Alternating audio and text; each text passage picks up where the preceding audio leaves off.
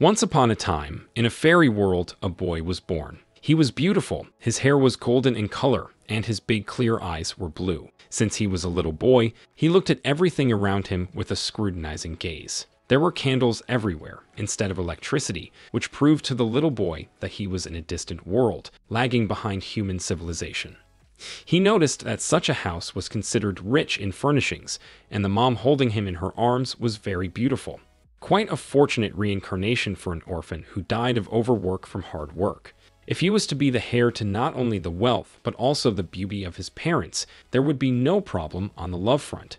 This life really seemed like a fairy tale to him. And now the boy is 3 years old. He is able to climb up on a stool and reach the windowsill. At last he could see the world around his home. The world outside his cradle, because of his age, seemed huge and really different from the usual modern world of people. They were two-story houses, made in medieval style, with smoke coming out of their chimneys, which indicated that there was no heating in this world, and everything was done with a stove. Suddenly the maid saw what the gentleman was doing and grabbed him, saying that the Archduchess would swear. As it turned out, the baby's family was the Grand Duchy of the kingdom in question. Afterward, as he grew older, he fully internalized the information about his identity. He was the legitimate son of the Grand Duke of Dragonia in the Lionheart Kingdom and was a young Grand Duke. In 8th year of his life, his father and mother gave their son his first sword. The brilliance of the weapon delighted the boy, for now he could become a true knight and hero. But the world was magical, and the sword was not simple. He had to become a fantastic knight who controls his weapon by putting the power of his aura into it. He began to be trained by Saint Sir Gordic, who addressed the Duke's son simply by his first name. The boy's name was Leon. When he turned 14, the boy was already weary from hard training. He had to drag a huge boulder around in circles with a rope on his shoulder to improve his stamina and strength. Holy knights were indeed monsters in human skin, and it was considerably difficult to reach their level. First, through training and completing tasks, becoming a knight of the realm, one must accumulate experience and fame, and then be chosen by the Holy Grail and drink from its sacred water. In addition to the grueling training as a knight, Leon, as heir to Dragonia, had to learn everything necessary to become a great duke. During one of the training sessions with Gordic, the young man's first sword broke, and he only asked for God's mercy from such stress and pressure, even though he himself did not believe in any religion. In his 16th year, he was already a knight, and one day he was walking through the forest in search of the goddess who would bless him and give him the Grail Cup. And then he saw a fire nearby. If he accumulated experience and fame, the goddess would appear to give him the task. The settlement was attacked by a horde of orcs, and the knight moved there to protect the civilians. He was able to defeat the army of monsters by coloring his sword red. When he was 20 years old, he finally met a goddess for the first time.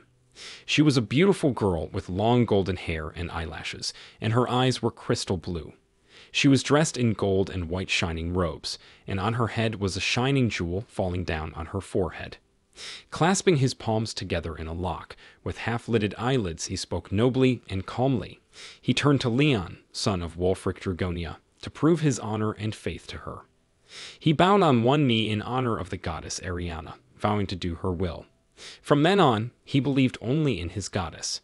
After many battles, he became a holy knight, and after that he didn't stop fighting. He slaughtered orcs, destroyed goblins, and eradicated the evil cult. Eventually, Leon became the war knight of the entire kingdom, and this gave him the right to call other knights to battle. He killed 700,000 orcs, including women and children, without sparing the green creatures. In the 35th year of Leon's life, the great king, true saint, and demigod Arjun Majesty Lionheart passed away. It happened when the young Duke of Dragonia was fighting a great demon summoned by the Empire of Darkness. In addition to the orcs, the new problem was that the kingdom began to be attacked by demons, and at this time the gods do nothing to protect the people, and yet the knights have to continue to serve them faithfully.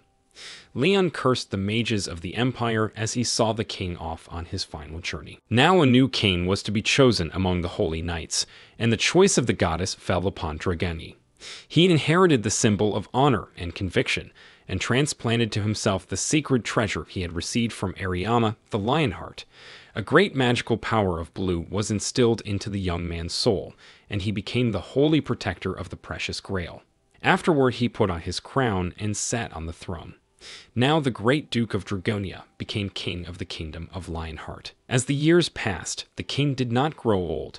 Perhaps the blessing of the goddess helped him not to lose his youth, or maybe that was the way the world was, where time flowed in its own way. And here he was in his 80th year, and he still looked like in his 20s, together with other knights defending the world from evil. 3 great wars with the orcs happened. One of the goblins evolved into a fearsome demon, and the empire continued to make trouble, all because the enemies took in the northern pagans who were trying to be independent of God.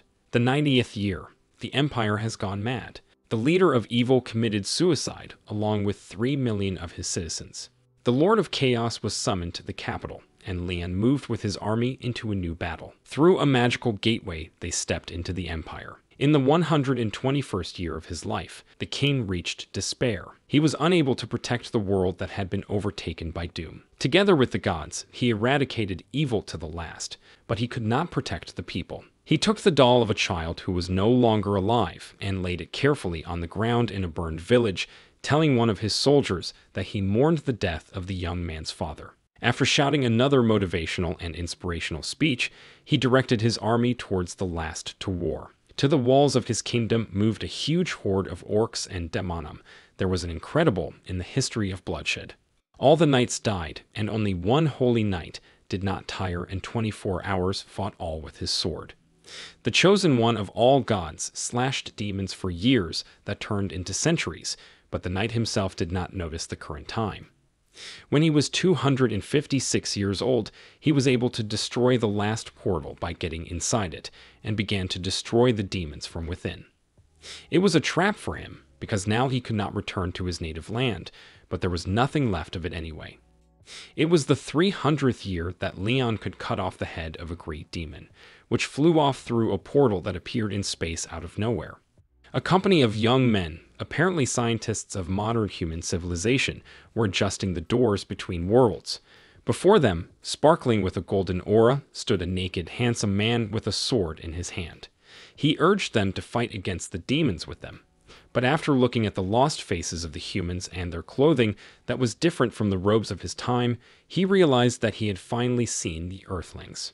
He was able to see the people of his past life. When he was 300 children, he introduced himself to them as Land Dragonia Lionheart, king of valiant knights doing the will of God. A gate to another world has opened in the center of Seoul. The level of the gate, black, could not be measured. The Korean Hunter Association and the World Hunter Association requested the major guilds to intervene in this matter, but all gave a refusal because the level of difficulty could not be determined. A hole opened up in the sky among the high rises, illuminated by a blue light. Down below stood the scientists and hunters, whose job it was to neutralize such anomalies. At these events, the government ordered the Korean Association to come forward first, which was tantamount to suicide. They moved the battle in a fantastic dimension, but still be monsters were not enough for ordinary people, until Leon appeared before them, who was able to instantly kill such a large-scale army and save a group of hunters from death. Among them was a young girl named Hari. She was dressed in a leather suit, and her hair was red in color, braided into a long braid.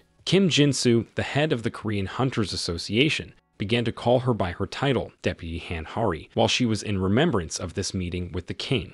They had already finished the mission, but the horrifying images still surfaced before the employees' eyes. She had changed into a shortened shirt with a tie and jacket, and short shorts that revealed a view of her beautiful legs. They sat in the reception area of the office. The supervisor handed his subordinate coffee, and they sat down in chairs to watch Leon's interrogation through the tinted armored glass. They reasoned and shared their opinions on what that was a level 4 demon gate that had a great demon behind it. It was a true miracle that they were able to survive without any guild support and were able to mop up everything. Of course, all the credit went to that golden-haired man with incredible power and strength. He was dressed in his usual clothes now, a sweatshirt and jeans, and sat listening to the agent, asking him questions to write up full information on the newcomer from another dimension. Gates were popping up all over the world, and over the last 30 years, there had been more and more of them, and the ones where people were found had common features.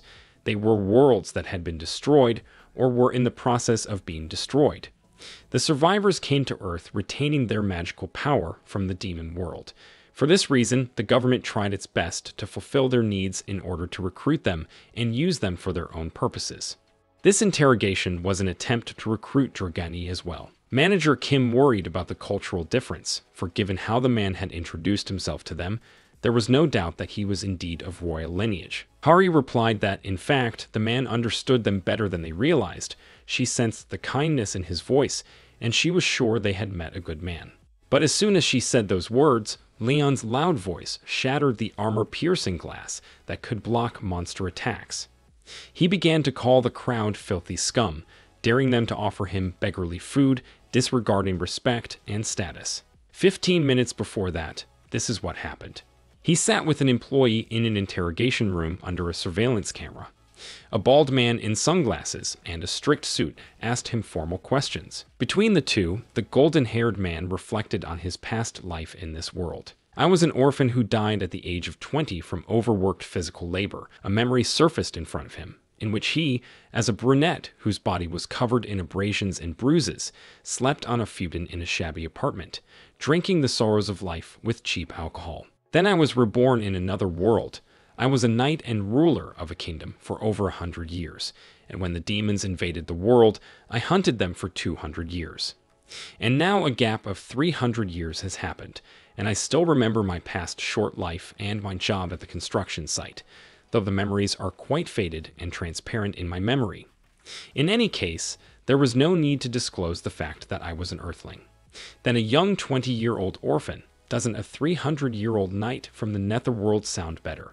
The king decided for himself, determined to present himself as he had in the past world, though he remembered the culture and social habits of this one.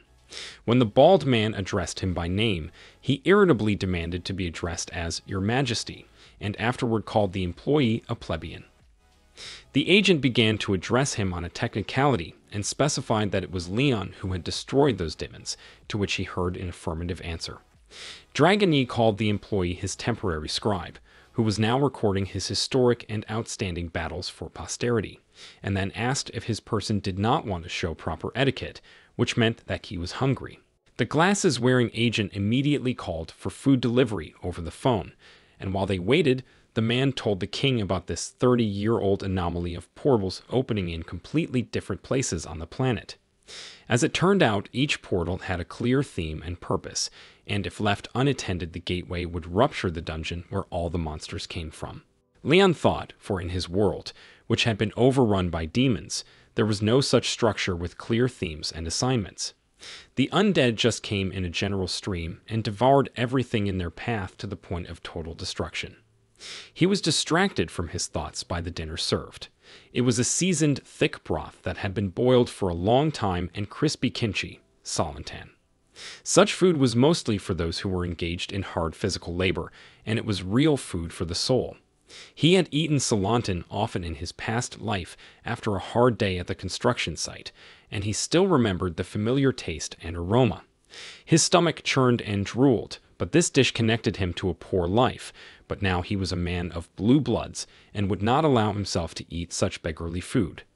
He broke the table in half, screaming at the disrespect of these filthy scum, causing the armor-piercing glass to shatter. The plate of food fell to the floor, and the king continued to shout that he would not tolerate being fed peasant food, for he was Leon Dragony Lionheart, king from another world, messenger of the gods, guardian of the Holy Grail, and wielder of the Holy Sword and Holy Spear. He flared up and realized that there was little left of his past life in him, for when he returned to Earth, he only began to think that the locals lacked proper faith and proper respect for high personages. He is still a Night King, and though he is not shocked by the local technology, 300 years of living in a medieval world and being raised by the upper classes has left a huge imprint on his personality.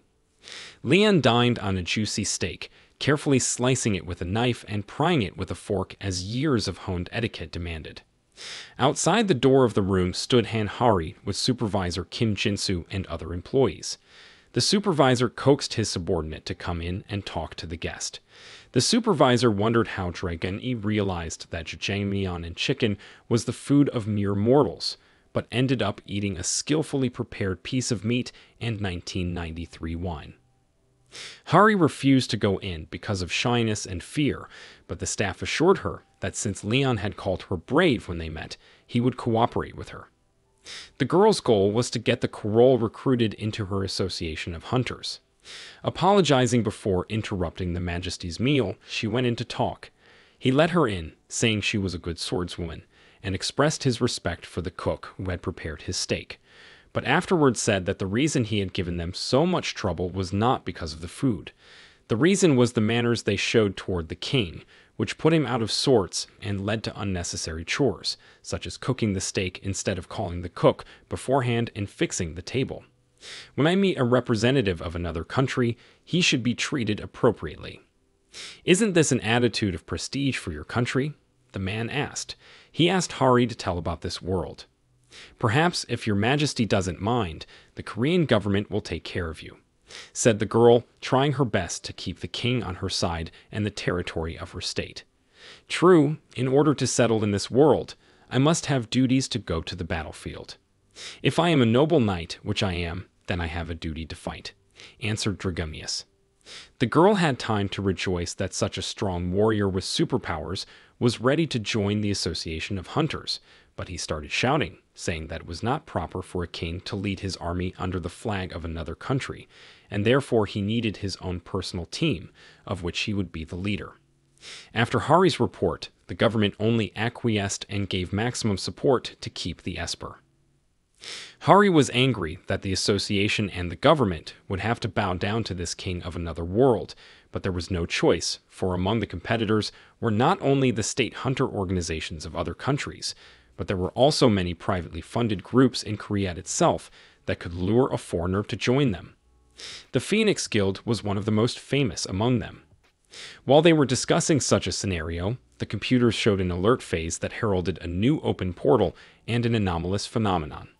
It was urgent to move to the underground breach on the Honan Plain. Because of the monsters breaking through the plains, there was a risk of destroying this fertile land, which would destroy the crops, and it would hit the country's economy. In that place right now was the Phoenix Guild. Among them is S-ranked hunter Lee Yongwang, and he would have been able to close the Orange Gate in such a time, and since that didn't happen, it's likely that his organization has its own devious plan. Leon heard everything that was going on outside the door. He thought about the fact that there was no one in these lands who could help restore the destroyed crops, and remembered his goddess Demara, who helped the lands of his kingdom to bear fruit so that her subjects would not need food. She felt his connection and smiled from beneath the hood of her robe. Meanwhile, the association arrived at the plain where all the rice fields had been killed. The aura of the portal had negatively affected the plant, and they began to rot and wither. The Phoenix Guild, with their leader Lee Yongwang, stood in front of the gate and did nothing to clean up the dungeon. Leader Kim, along with Hari, realized that those had purposely provoked the dungeon breakthrough since they refused to act according to the terms of the private organization. During this year, the Phoenix Guild had continuously requested for tax exemption on the income generated inside the gate.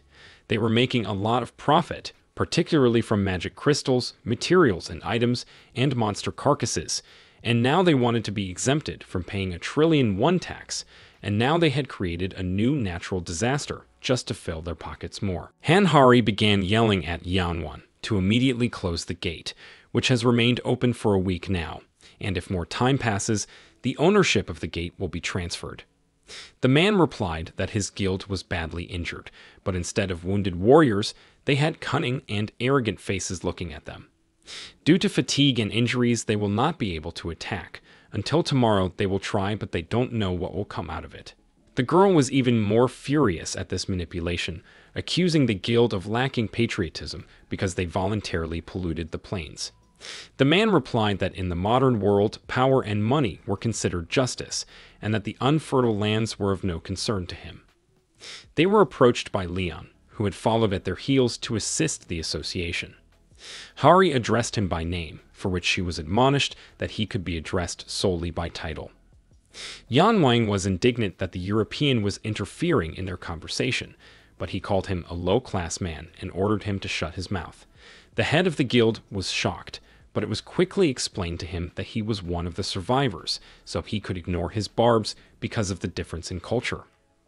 Leon asked Chief Kim what the matter was, and after hearing the explanation, he put forward his position. However, before he could help, he said that he had no right to arbitrarily conduct hostilities in a foreign territory. He would need to get permission from the local king first. Everything has a legal process and rules, and the association had to immediately call the president to assure the foreigner that he could act as he saw fit. For tomorrow, at the end of the raid, Leon would have to make a personal appearance to protect the land and remove the portal, and to do so, it was necessary to gather the women who had participated in the birth and have each of them make a doll. In the evening of that day, Hari called Dragonius to check the dolls made by the women who had come. He began to check each one, and afterwards, when he realized that they did not fit, he tore the straw dolls into pieces and put them in a common pile. When the last, beautifully and skillfully made doll was left, he decided that it was suitable, and after kissing the hand of the old woman, he asked how many children she had given birth to. The old woman replied that she had 12, and the man was ready to give her an order and a monument for such a merit if he could, but alas, he did not have the necessary authority to do so. They returned to the plains, and the king began to perform the ritual. He put a wooden table on the ground and lit a candle, then put a doll in the middle, and with the help of magic took out the Holy Grail from the invisible space. You are the mother of the fertile land. The people of this world offer you a harvest doll. Please accept it. He cast a spell, after which the bowl began to fill by itself with a golden liquid that began to pour over the edges and into the toy. The observing association and guild were shocked and couldn't believe their eyes. After drinking all the contents of the cup, the doll stood up on its feet as if it was alive. Lionheart, my child, said the doll. The king appealed to Mother Earth, Demira, the goddess of life and fertility, for help. Leon told the goddess that this land also needs help, as demons are doing evil here as well, but the humans have no deities they can rely on, and so he asks her to conjure her magic, as he is now protecting these lands.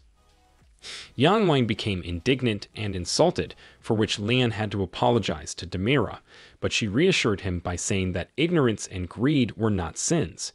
That's what they call mortal life. She asked the king what he intended to do in the new world. The ineptitude that roams among the swordsmen may be covered with glory, but the right to authority is sacredly enshrined in law. I will make sure that duty and power are on equal footing here. I will teach the ignorant and lead them down the righteous path, answered Majesty's question. Demira reached out to her child and then began to fulfill the request. Dear Demira, the free people in this land are suffering from evil energy. It may not be your responsibility, but please heal and cleanse this land. You are my priest, our champion. The earth of this world is not part of my body. Extend my deity and replace the arid earth with my body. Then everything on this earth will become your support, said the goddess, whose spirit hovered over the doll and the knight. A golden drop, previously drunk from the Holy Grail, dripped from the doll's handle and fell to the ground. Many drops began to run down the stems of the plants into the soil, and then everything began to glow with a golden, bright light. The fields of rice and other grains became golden, fresh, and full of color. The plains were saved, and the crops were better than before. The king began to shout at the people to see the power of the gods and believe, for now this world would move with the deity. Yan Wang began to swear that most likely these grains were now poisoned, and now they were in no way allowed to eat them. The readings of the PDA, whose magic power was wielded by one of the guild's espers, showed the results. Blessed seed rice of rare level. The rice is blessed with the divine power of Demira, the goddess of life and fertility. When consuming the rice, third-stage diseases are improved. When consumed continuously, there is a high probability of complete healing from cancer and other diseases. The guild leader's last attempt to dissuade the association failed, the inspection made worse by showing that the crop could prevent disease. His plan to abolish the tax failed, and meanwhile King Lionheart shouted him down for daring to insult and disbelieve in the divine magic of Mother Nature.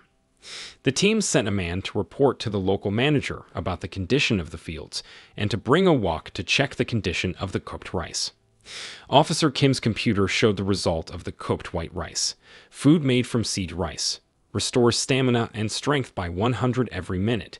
Mana recovery rate increases by 50 every minute.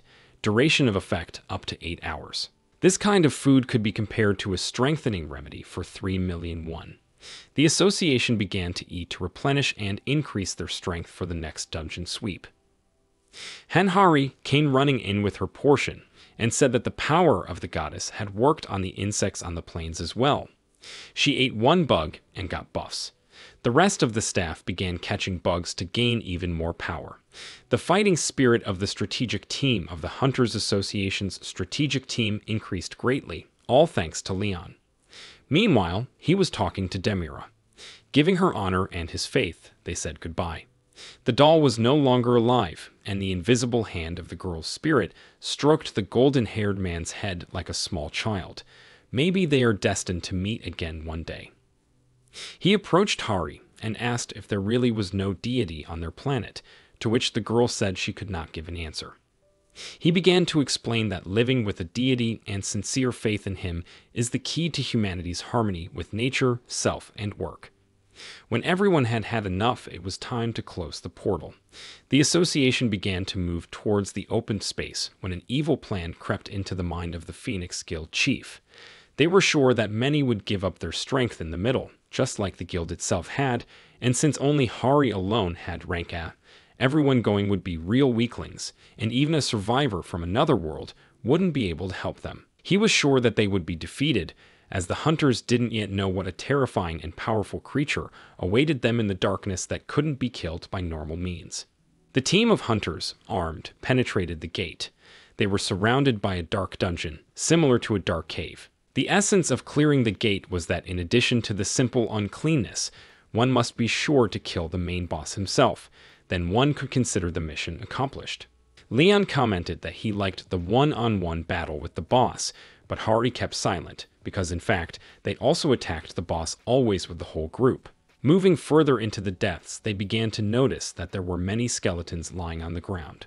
The king said that he had heard from the guild that they had already tried to clear the dungeon, but they had failed, probably because there were too many monsters. Hari replied that this gate is special. The point is that it is here until you do not kill the boss in the first place.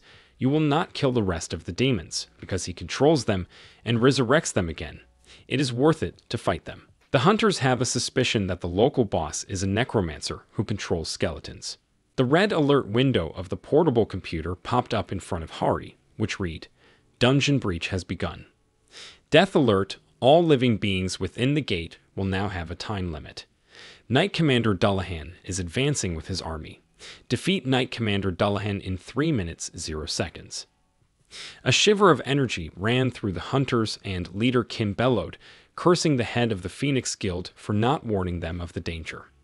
In front of them stood a huge army of skeletons, blue flames shining from their eyes. A decapitated rider on a black horse stood at a distance from them, covering the army like a wall. His armor was also black, and fire was also blazing from his neck where his head should have been. He held in one hand a huge two-handed sword, and in the other his helmet, which he could not put on his shoulders. There were 2 minutes and 58 minutes left. The hunters began to defend themselves. The archers stood farther away and began to shoot at the back rows of skeletons, and the shieldmen began to go for a ram, raking the bones with their shields. There were 30 archers in total, and only 2 mages, who were left for last to conserve their strength. Kim, the leader of the squad, was stopping the flow of monsters with his shield, while killing them with his long-handled hammer. But wasting so much of their strength was pointless, as the skeletons would continue to advance until they reached Dullahan. The battle could go on indefinitely. Hanhari stood away from everyone, as being of strategic importance, and tried to come up with a plan to capture the boss. While the hunters were fighting, the skeletons in robes were somehow doing inexplicable spells, to strange considering they were dead puppets. With these spells, they were hitting the enemy with energy projectiles. Kim's leader was in danger, and there was still no way the girl could come up with the right plan to save her comrades. Kim was hit by a new projectile and crashed into the cave wall. Hari's assistant asked for a reserve force, but the main one refused to go through with the plan. She appealed to Leon for help, because with his powerful force he could defeat everyone instantly, but the man refused her, for the reason that the king does not fight such small and simple battles. The girl was taken aback, as this was definitely not a simple battle for her squad. Realizing he's stranger she would get no help from, she drew her sword.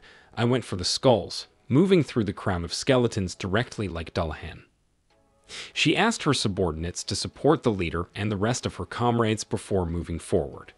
Pushing off another skull and jumping high, the girl swung her sword and swung her entire body to strike the hand that held the helmet, but the rider's other hand, holding a two-handed sword, blocked the blow, and the girl swept the entire length of her opponent's sword with the tip of her blade.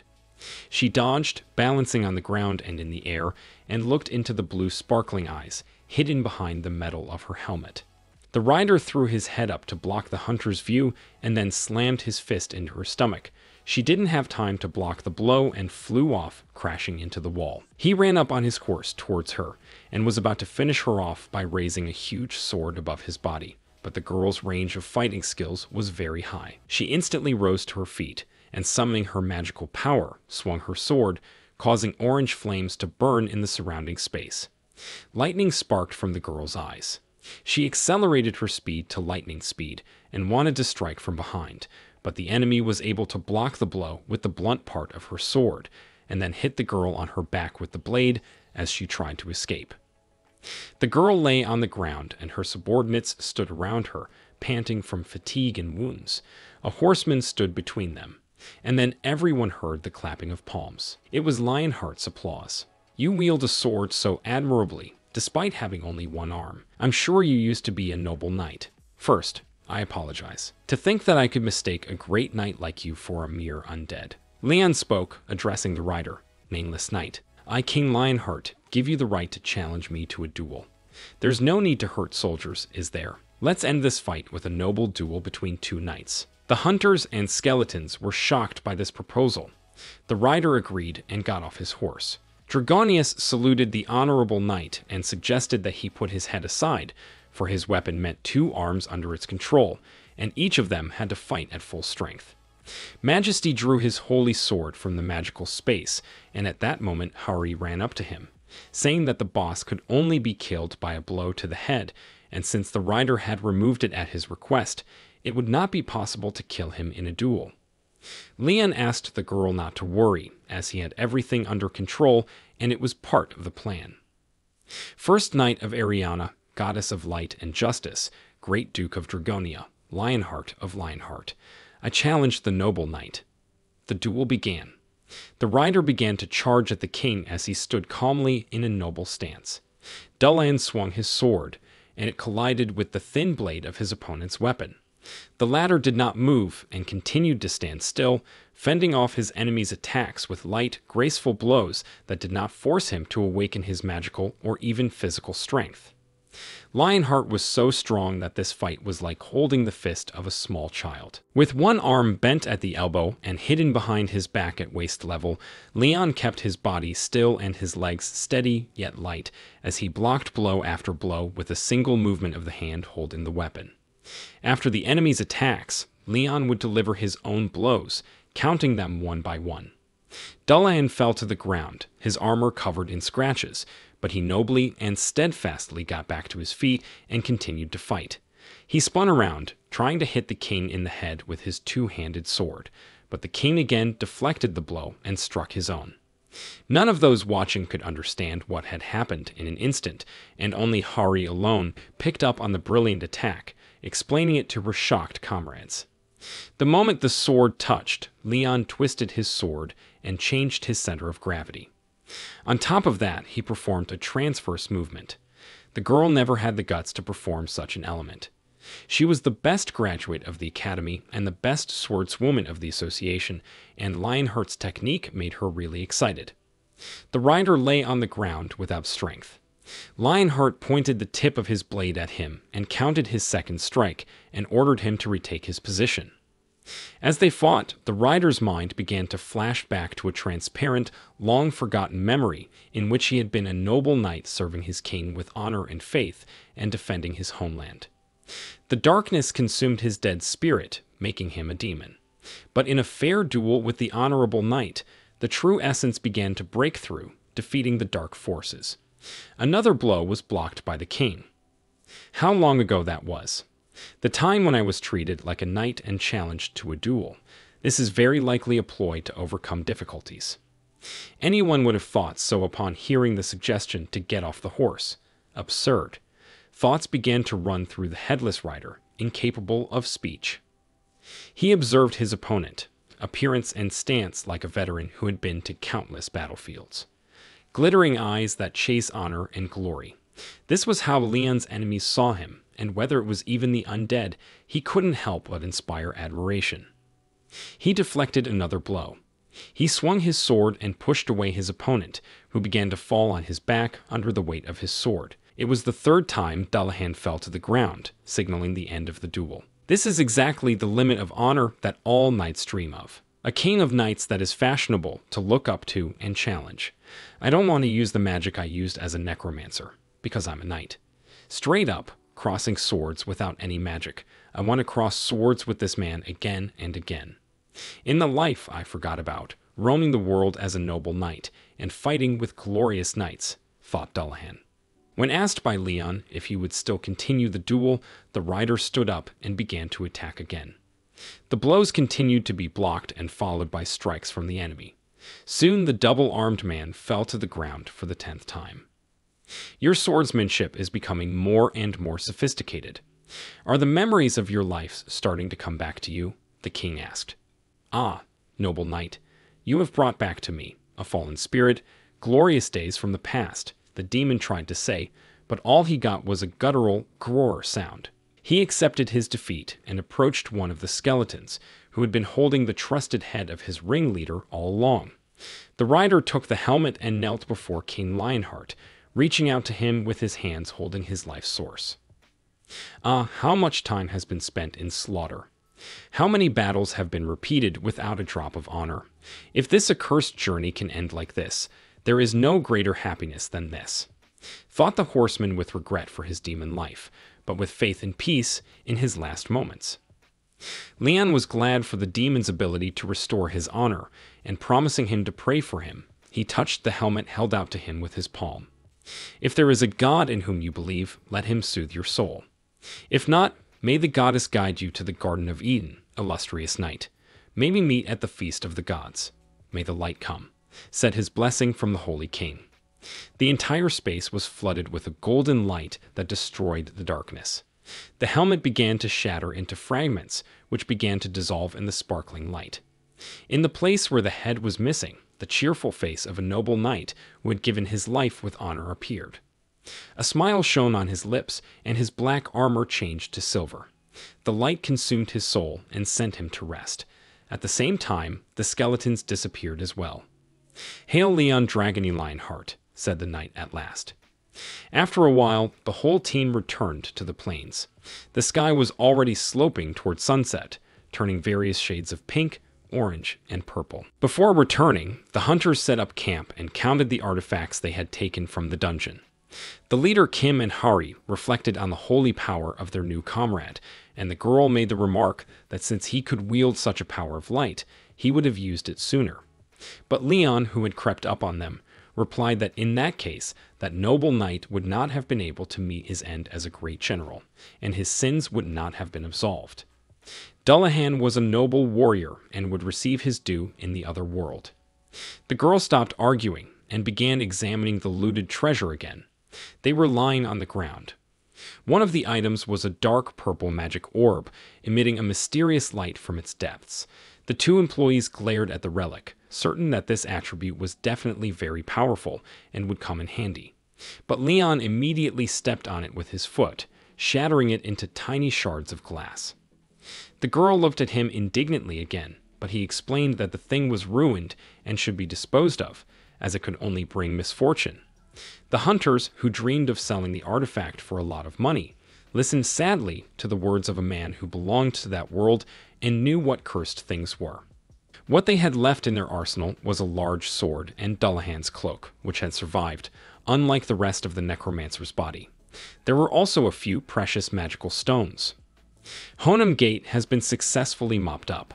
Henhari was walking down the corridor, wheeling forward a cart with a covered breakfast and several bottles of expensive wine. It had been 4 days since Leon had come to Earth, and it had been a great burden for the unfortunate girl as the man had made her his personal assistant. Most likely, it was the fact that she was better with a sword than anyone else in his new entourage. So he decided to trust her, and the association itself placed its hopes on her to ensure the survivor's life. All this responsibility and a huge number of tasks, the fulfillment of which did not require waiting. The girl did not have time to eat and sleep. She had bruises under her eyes, and smelling the aroma of the breakfast intended for her guest, she felt even more weak. At first, there was a big fuss about taxes. Hey, how can a king ask a foreign king to pay taxes? Kings aren't supposed to count coins. How can you argue with a king about what his servants should do? Sounded in the eardrums of Lionheart's angry voice. The deputy chief couldn't explain the nature of taxation in her world in the 21st century, and that his title of king from another dimension didn't affect the politics of the lands of this planet, and moreover, he needed citizenship, for he couldn't be an ambassador of a non-existent country, and therefore had to become a taxpayer. Eventually, the association took care of that, deducting taxes from the earnings that had to be paid to Leon as a hunter. Then new believers were accepted to establish the deity in the land. Leon dressed in a suit and tie, and together with his new assistant, approached the people in the villages near the Honam Plains, who were aware of the magical fertile soil and were willing to accept the faith whose miracle had taken place before their eyes. The elderly villagers asked the king how they could be paid the offering. Lionheart replied with a sum of 19 trillion, to pay a share of the harvest as an offering to show his generosity for the sake of faith. The old man was shocked. Taxes and living expenses were already too high, but to pay another 90% of the harvest as taxes was too brazen. The farmers resented this robbery and asked how they would benefit from it. The king made a remark about how dare a devotee of the goddess worry about his stomach. His guild was prepared to settle all matters of food and lodging, of welfare and life, for the land would now be protected by the followers of the fertility goddess Demera. Hari added on her own behalf that the blessed rice was highly prized, ready to be paid 150 million for 80 kilograms. The old men agreed, giving a ninth of it, since they were still on the plus side for such a kilo rate anyway. Leon was very proud of the way he was beginning to run his business. Even though he had lived 100 years in the Middle Ages, it was not difficult for him to learn the economics of the modern world. In the end, the biggest problem was Dragoni's accommodation. At first he was put in a simple room, sparsely decorated, and came to be horrified by the lack of any decor and artwork. A request came from him, demanding a room with the most luxurious bed, as well as constantly available services and a creation of art for constant enjoyment. In the end, they checked out late at night, and Hari had to call hotels on the street, asking for a 5-star room, until 2 o'clock in the morning. When they were able to find the right room, the exhausted girl, sitting on her knees and with tears in her eyes, begged Her Majesty not to be picky anymore and to go to bed. It was agreed to make a concession in terms of placing the paintings and ceramics that adorned the hotel within certain conditions. This is the way things are in the present tense. The girl entered the guest's room, announcing her arrival. The young man was sitting in an armchair, looking out the window at the stunning view of Seoul. He was wearing a light yellow-colored hotel robe, revealing a view of his muscular chest and abs. He was relaxedly drinking a glass of wine. The girl served him breakfast. The man noticed the tired look of the assistant and clarified whether she had eaten breakfast, and after hearing a negative answer, he told her not to forget about meals and to eat when she had time. Drooling over the meat in sauce and sesame oil, she reminded herself to eat at least a sandwich when she had a spare moment. Leon told the girl to sit down. She had time to be pleased that he had invited her to eat breakfast with him, but when he saw that she was just sitting motionless in a nearby chair, he clarified that he meant for her to slice his ribs. She, being a commoner and not daring to eat with him, and a disappointed huntress, began to slice the food for the pampered king. After eating all the breakfast and changing their clothes, the two espers left the multi-story luxury hotel and drove the work car to the king's new apartments. The Hunters Association has decided to provide grants and subsidies to His Majesty. Even if it's not as big as the royal palace, we'll get you a place where you can permanently reside, Hari said. With a wistful look, the king replied that it was a great concern, and he, as a guest, dared not ask much, and therefore entrusted everything to her. Afterward, the deputy leader asked about the booty obtained from the gate, and that the knight replied that she herself could dispose of all that property, leaving him only Dullahan's cloak, as he liked it. It was a top-quality apartment complex close to the association itself, which was an advantage for transportation. The building also had a helipad, which was also a convenience. But as they walked inside, he saw a traditional Asian installation of stones arranged in a turret, and his refined European taste was again disappointed. But now in his apartment, he could create as much interior design as he wanted, and no more overnight stays in hotels were required. This was the small joy of his present position. As they entered the lobby, they were greeted by a man in a business suit. Hari became anxious, since their movements today had been strictly confidential, and now they were being greeted and addressed by name as if they knew in advance that they would arrive at this place at this hour today. The man introduced himself as Director Park Jongshin of the Dujong Group, who was in charge of Dujong Future Products. It was a large-scale corporation creating technology and weapons for hunters and other government needs. A vapor appeared on the girl's forehead, and she strained a welcoming smile. Dujong Group is one of the largest conglomerates in Korea, and the fact that its representative was expecting us is not for nothing, she thought to herself. The man honored the survivor and called him by name, which confirmed Hari's hunch. But no matter how hard the director tried to make the guest look friendly, he received a grimace and a squeamish attitude in return. Leon looked down at him, angrily resenting the fact that some merchant dared to call him by name and want to shake hands with him. Walking past with the girl, he went up to his new apartment. The director of the corporation was insulted that some tourist had dared to do such a thing to him, for in the realities of their world, he was much higher in status than this savage. But he was not going to abandon his plan, and he decided to continue to pursue Lionheart's favor. This place will be provided to you by the association for 1 year. You don't have to worry about the monthly rent and maintenance fees, because the Hunters Association will take care of everything. The girl explained. Oh, there is also room service or cleaning. It is also included in the full service fee, so you can use this apartment in peace. The men hummed in response. He was already used to the local rules, technology, and clothing. Though his time in this world was short, he was not surprised by any new things in his life, and he absorbed all the information on the fly. The girl felt strongly about what happened in the lobby. The information about the survivors was top secret. The situation of not knowing why Park Jongshin decided to get close was very stressful. It was a blessing for Han Hardy that King Leon ignored Director Park because the girl was confused and wouldn't know what action to take if the situation went the other way. When they were settled in their new dwelling, the girl asked the king what he might have come to him for. To which Dragani replied that there was probably only one thing that could attract a merchant, and that was profit. And then it dawned on Hardy that Park Jongshin wished to derive her profit from the blessed rice of the Honan Plains. Due to the emergency situation, the information was not controlled properly, and one internet broadcaster took advantage of the situation and filmed what was happening. And although the association recommended that the video be removed, it was posted again on electronic platforms.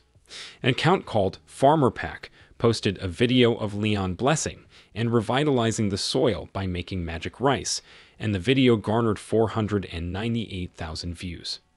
Most likely, this new account was Dujong Group's very own director, Park Jongshin, and was using it to play his foul game. Meanwhile, Mr. Pack himself sat in his office, over a cup of coffee, and watched the video's views grow, asking his analyst if the scheme was sure to work, to which the subordinate replied, no doubt. The scientists in his labs had not even properly tested the healing properties of this rice, which made the director himself question whether it was worth investing in it economically. They tested it on rats, but is there any guarantee that it is not dangerous to humans? Pak's secretary said that in order to test on a large number of seeds, he had to find the owner of the fields, but there was no point in research if there was an old, half-dead guard dog in the area who suddenly ate the rice and was rejuvenated and cured of chronic inflammation and runny nose. It is said that, she continued, all the villagers have been cured of minor illnesses and serious chronic diseases by eating cooked rice. We have not been able to obtain data from clinical trials, but these facts are as good as confirmations of the effect. The man was satisfied with the reports of his staff and grinned slyly, anticipating the coming profits. But then he remembered again the haughty look in Lionheart's eyes and was angry that he had dared to call him a petty peddler when he had such influence over the economy of the whole country. It was decided to continue asking for an audience, no matter how much the arrogance of another high-ranking man who didn't know how to negotiate as an equal would hurt his ego. Oh man, he dares to look down on me. He thinks he's the center of the universe because of one rice. You've met the wrong opponent, a barbarian survivor. He's just like the other survivors. Thinks the world he lived in is the best, the one that came from some ancient civilization. I'll hit you with culture shock, savage. Director Pak shouted with an evil laugh and slammed on the table. Leon, back on Earth, set himself 3 goals. The first was to spread the faith. There were many gods and followers on Earth, among them various religions and mythologies, but there was no truly important holy power. The multitude of faiths were centered on fear for one's sins and submission, and there was no harmony with self and nature for deities to descend upon the lands of mortals to help them with their various problems. Man must experience faith in God and extend his favor. The idea that diseases and pollution of the earth are the punishment of higher powers was a judgment fallacy. True gods work for the good of their followers, those who believe in their power, and they manifest it to them, and dare not drown their precious peoples in disease, war, and disaster. Those were concentrates of negative and evil energy, which accumulated in different ways led to different troubles, natural disasters, epidemics, and wars. So, in order to utilize the holy powers, a new faith must be propagated, since the existing ones do not live for the benefit of the believers themselves. The number of followers must increase. The second goal was to reconstruct the Knights of the Holy Grail. In this world, there was no battle troop that used holy powers to eradicate demonic energy and sanctify spaces. He wanted to recreate his knight army, dressed in shining armor and using holy swords created by skilled blacksmiths to lead them into battle like in his home kingdom. He did not like the order of the association. He was accustomed to a different kind of fighting, and wanted to get himself such a license and valiant warriors under his wing. If the guardian of the Holy Grail, the Lionheart, is a demigod, then the Knights of the Holy Grail are living saints who stand just below him. A difficult task was set to find the best and most fearless fighters with pure hearts. They are Knights of the Gods, utilizing the sacred laws as well as the fear of all demons. And the last goal of the Great King was to eradicate all evil on Earth. He could not help and save his kingdom, but he was given a chance to help a new country and planet to get rid of the demonic gates, from which the evil comes out, poisoning everything in its path. The whole way of his life and his debt to the gods was to exterminate the demons, and since he had already lived for over 300 years, he did not know how long he was destined to live, but his soul would not rest until the last creature that went against the people who accepted him into their ranks died. He spoke his goals and dreams as a commandment and pondered how to fulfill the second point. Among the courtiers here, it would be too much to expect the appearance of holy knights, with the presence of abilities to be fit to be Knights of the Holy Grail. The problem was that even skillful and well-trained fighters honestly serving their country might not be suitable. They had to be truly chosen warriors, who Leon could recognize at a glance as the kind of knight with whom he could fight hand in hand. He was standing near the window in his new apartment, throwing off the jacket of his uncomfortable and unfamiliar suit and drinking exquisite wine from a glass again. Hari called out to him, informing him that someone had come to his door and was requesting an audience. He replied in the affirmative and moved to an armchair to listen to the guests. It was Director Park again with 2 assistants. They thanked His Majesty for allowing an audience. Right, If it's for corporate profit, it's a cakewalk for me to bow my head to this savage, Leon pondered. Director Pak had prepared a special gift for him to express his honor and pure sincere intentions of gaining the king's favor, which of course was a lie. It's a luxury item that this savage never even dreamed of. Once he tastes it, he'll never be able to go back to the old days. He'll be asking us to bring him more of these. Puck grinned slyly in his mind. In front of them is a large metal suitcase. The director asked to accept the present, to which the king briefly replied, "Prima donna." The director was struck by the attitude of this man, who spoke as if he was doing a favor by accepting a gift from others. Changshan asked to see the gifts and give his opinion on them. Lian didn't get up from his seat and ordered Hari to open the suitcase. She pressed a panel with a light touch of her fingertips, and the doors of the suitcase swung open, revealing an arsenal of high-quality swords. These were the latest weapons, and the hallmark of the Dudgeon Company, of which the corporation was very proud. It didn't impress the king, and he continued to stare at the scene with a bored look. Director Park offered to choose any weapon he liked and evaluate it in his hands.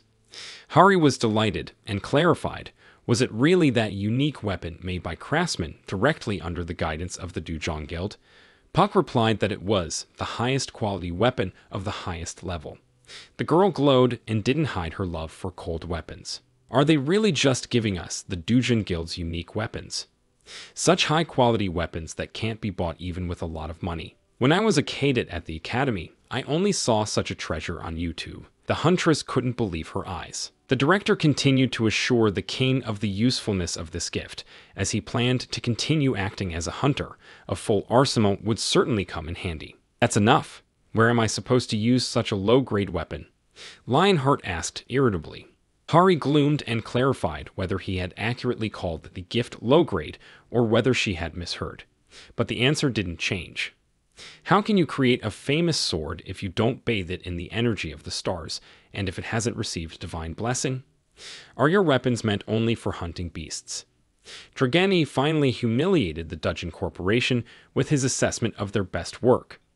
To create a holy weapon, which is used by the representative of the divine will, it is really necessary to recreate the hands of a skilled blacksmith, washing in the sparkling golden light of the stars.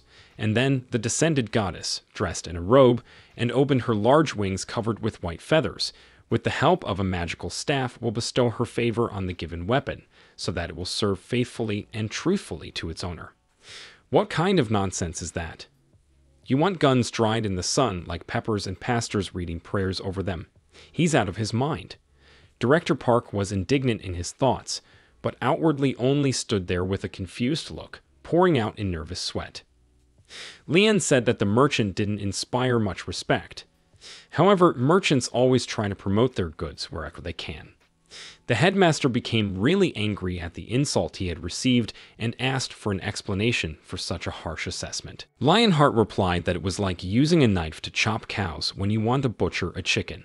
He demanded that his weapon be tested, because it is not correct to speak of quality without trying it in the hand. The king agreed, but continued to sit, and then took out his ancient holy sword from the magical vault, covered with various scratches like the scars on a warrior's body. It was a beautiful sword. It shone with pure silver luster, and its hilt was made of gold. Pulling out some ancient sword, he's going to despise me until the end, that fucking savage, thought Changshan with a mask of contempt and at the same time despair. He suggested that Deputy Han Hardy take any sword she liked. She looked at Lionheart with a confused look, but she chose one. She picked up the finest sword, Master Park Jintrol's Dawn sword. She had been dreaming of holding this legendary blade for 4 years, admiring it only in images on the internet. It was a black-colored sword whose scabbard was red. The blade itself emitted red ethereal smoke, and the hilt was of dark yellow metal, a color reminiscent of dirty gold or bronze. She felt the power of this sword. It had been tested for 10 days under the scorching sun of the special gate when it was developed. It was infused with the energy that could reflect the energy within the dungeons. A true weapon for a first-class hunter. She asked Leon if he could wave it around, to which she got a metaphorical response that sounded like, when you're holding a toy, what good is it to ask adults for permission?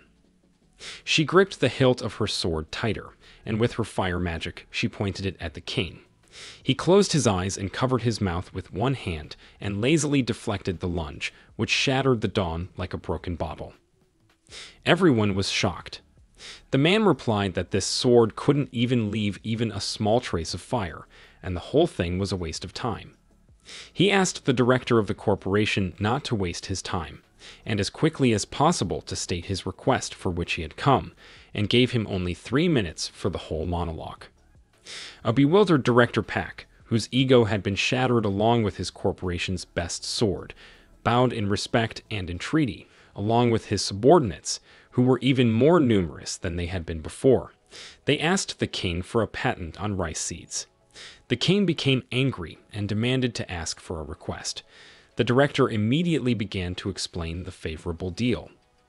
Our management estimates the value of the rice to be 180 billion won. You will need to sign a contract that will only help Dujong Company distribute this rice. If you want, we can raise the price a little depending on our further negotiations, Director said. The king clarified, not realizing at once whether his blessed rice was really to be bought for money, and when he heard all this speech, he became as gloomy as a black cloud. The formidable appearance of a lion heart appeared above his body. It was an aura in the form of an enraged lion whose eyes shone with a blue light. "How dare you blaspheme?" he asked, listening to how the holy land of his revered goddess Demera was being used to try to make a business out of the holy land of his revered goddess Demera and make money.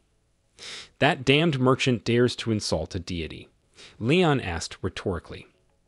Director Park tensed up considerably and felt the pressure of an alien aura. It was as if he saw a giant lion right in front of him, which only shouted the word "kill" and opened its fanged mouth ferociously. Changshan kneeled down, resting his palms on the floor and lowering his head in despair. He was Gu Tassin, who had been working as an independent hunter at rank D for 10 years now. He had a family to provide for, so he had gone to try his luck once again to get a higher rank so he could earn more money. The young man met his old acquaintance, Mr. Gu, an employee of the association who would be administering the test. They decided to have coffee together before the start, discussing together the latest events of life, and the hope that this time Tayson had succeeded in getting a C grade, while they were talking a handsome European man with blonde hair, dressed in a strict suit and sunglasses, walked past them. He had an air of confidence about him. Mr. Gu wanted to address him in English, but he replied in Korean in a peculiar way and began to walk away from them so that they would not detain him. The foreigner's blue eyes lingered on the hunter, and he noticed the stare. Afterwards, everyone was called for testing. Leon was escorted to room number 9. The scientists and observers greeted the king, giving his full name and registration number 77. They asked him to touch his intricate machine, which looked like many metal arcs intertwined with each other, and in the center was a core in the video ball. Upon touching this machine, it would turn on and then analyze and give the result of that person's power level. Leon refused to touch it, saying that the king's power was not subject to evaluation and testing. No one could argue with him, and he insisted on going to the next test with the other hunters. He was of course taken, but still as an examinee. Along with a group of other participants, he came to the gate of Seoul Station. Normally, it is customary to close and clean up cleaned-up gates, but some are left for profit, and one of those places is the Seoul Station Gate. Gu Taesin was worried about not being able to rise above his previous level, and having passed this test not for the first time, he knew that overall evaluation and teamwork were important. He began to look at the other contestants and graded them as the examiner led them to the right place. Among them were a very young boy and girl, an older man, and that young European man. They began to introduce themselves by name and divide into positions. The first to introduce himself was Gu Taezong, an experienced hunter whose specialty was dealer, followed by brother and sister Shin Tahan and Shin Nayan. The guy used a shield and spear, while the girl used a dagger and a bow and arrow. They were very green rookies whose strength had only recently awakened, and they had only gone to a hunter training course for 3 months. After was an old man named O Gangta. Despite his advanced age, he had only been a hunter for 5 years, His strength had awakened late in life, and his weapons were only boxing gloves. Hu Taizong had already doomed himself to failure. The blonde man didn't bother to introduce himself, saying a weird line about how you couldn't use a sword to kill a dragon to catch a chicken. No one understood him, so they listened to the examiner. He told them that further in the forest they were waiting for 50 monsters that came out of the gate called kobolds. They are wolf-like demons in armor, and there may also be gnolls, similar to the first demons, but stronger and bloodthirsty. But then the tester himself will enter the fray to protect the weaker hunters. The girl saw that Leon had no weapons and offered him a bow, but he threw it on the ground, calling it the weapon of cowards who do not want to go into a real fight. The team began to move into the forest. At one point, they were surrounded by several kobolds. Despite the inexperience of the trainees, Tahan was able to wield his spear and shield, while Nayan fired her bow. One wolf attacked Tahan, while Taizin fought another wolf with his sword. The sister shot at the monster that tried to grab her brother, but at that moment another creature dragged the spearman after her. At that moment, the old man deftly managed to kill the demon with a single blow of his gloved hand and saved the teenager. They praised each other and counted who could kill how many by the marks of their weapons. Afterwards, they made a remark to the blonde man that he was participating with them but not fighting, but soon they ignored him, because the observer said that he would be evaluated individually. Everyone continued on their way. They decided to go deep into the cave, where they planned to stack straw and dry branches to smoke out the monsters that were hiding to attack. This plan seemed quite reliable to everyone, because they needed to kill all 50 demons as soon as possible. Leon tried to stop them, saying they could strategize better, but not listening to him, because the dealer thought he was an inexperienced hunter. Tayson lit the fire. The kobolds started to come out of the darkness. Everyone grabbed their weapons and started throwing rocks at the monsters. The girl shot them with her bow, hitting them squarely on their skulls. While they were busily raining boulders on the beasts, they heard a terrible roar. Tayson immediately realized it was the Gnoll captain. Now there was an understandable error in such a plan. By endangering a large gathering of kobolds at once, those called upon their leader for no defense. It was much more effective to kill the monsters one by one, but now, with the incoming boss, the newcomers could not win. It was a huge monster in armor, resembling a dog or a bear. Its strength and danger was much higher than rank C. It began to charge at the dealer, raking the ground with its clawed paws. The young lad was terrified, and now his problem was not raising his rank, but trying to survive. 7 years ago, everyone was celebrating Catholicism Day. On the same day, a catastrophe called the opening of the dungeon unexpectedly struck. It took the lives of many innocent people and, unfortunately, the parents of a young boy named Song Yoon. And then, having lost the most important thing that had no value, he firmly swore and decided that he would defeat the hated monsters at all costs and avenge his family at any cost by becoming a hunter. Back in the present, Song Yoon was dishonorably kicked out of hunter training school. The words of his mentor, frank and heart-wrenching, were running through his head. He was told he was too talentless to become a hunter. After all, he had not moved one step forward in 7 years, and had not even raised his stats. Sung Jun had to leave, or else the reputation of the training center would fall, and naturally the administration would not be pleased. However, there was pity for him, because he never missed a single training session. Although, it would seem, what fool would stand still for so many years, knowing that he wasn't moving forward, but still continue? An irritated Sung Yoon crumpled the can of soda. Somewhere nearby was a woman and her daughter. The mother was reminding her, apparently well studied by her daughter, of the death of her husband, her father. The daughter repeated the words clearly imprinted in her memory. Follow her dead father's example, look at the difficulties with your head held high, and never give up. It was these words that gave him hope and faith in himself. Song Yun jumped up abruptly and quickly walked over to them, bowing in gratitude. He realized that he too could not give up. Then he ran as fast as he could, encouraged by the thought that guided him to the right path. Song Yun rushed toward the leader's house. Rain. The young man knocks on the door. After a few seconds, it opens and the mentor himself shows up. The boy asks for one last chance to take the exam, despite the supervisor's attempts to chase him away. In the wake of this insistence, the instructor becomes enraged, thinking that the boy has come to collect the money he used to pay for his studies. Sung Yoon can't stand it, shouting an exclamation against him, in response to which he is slapped in the face. He flew straight into a garbage can.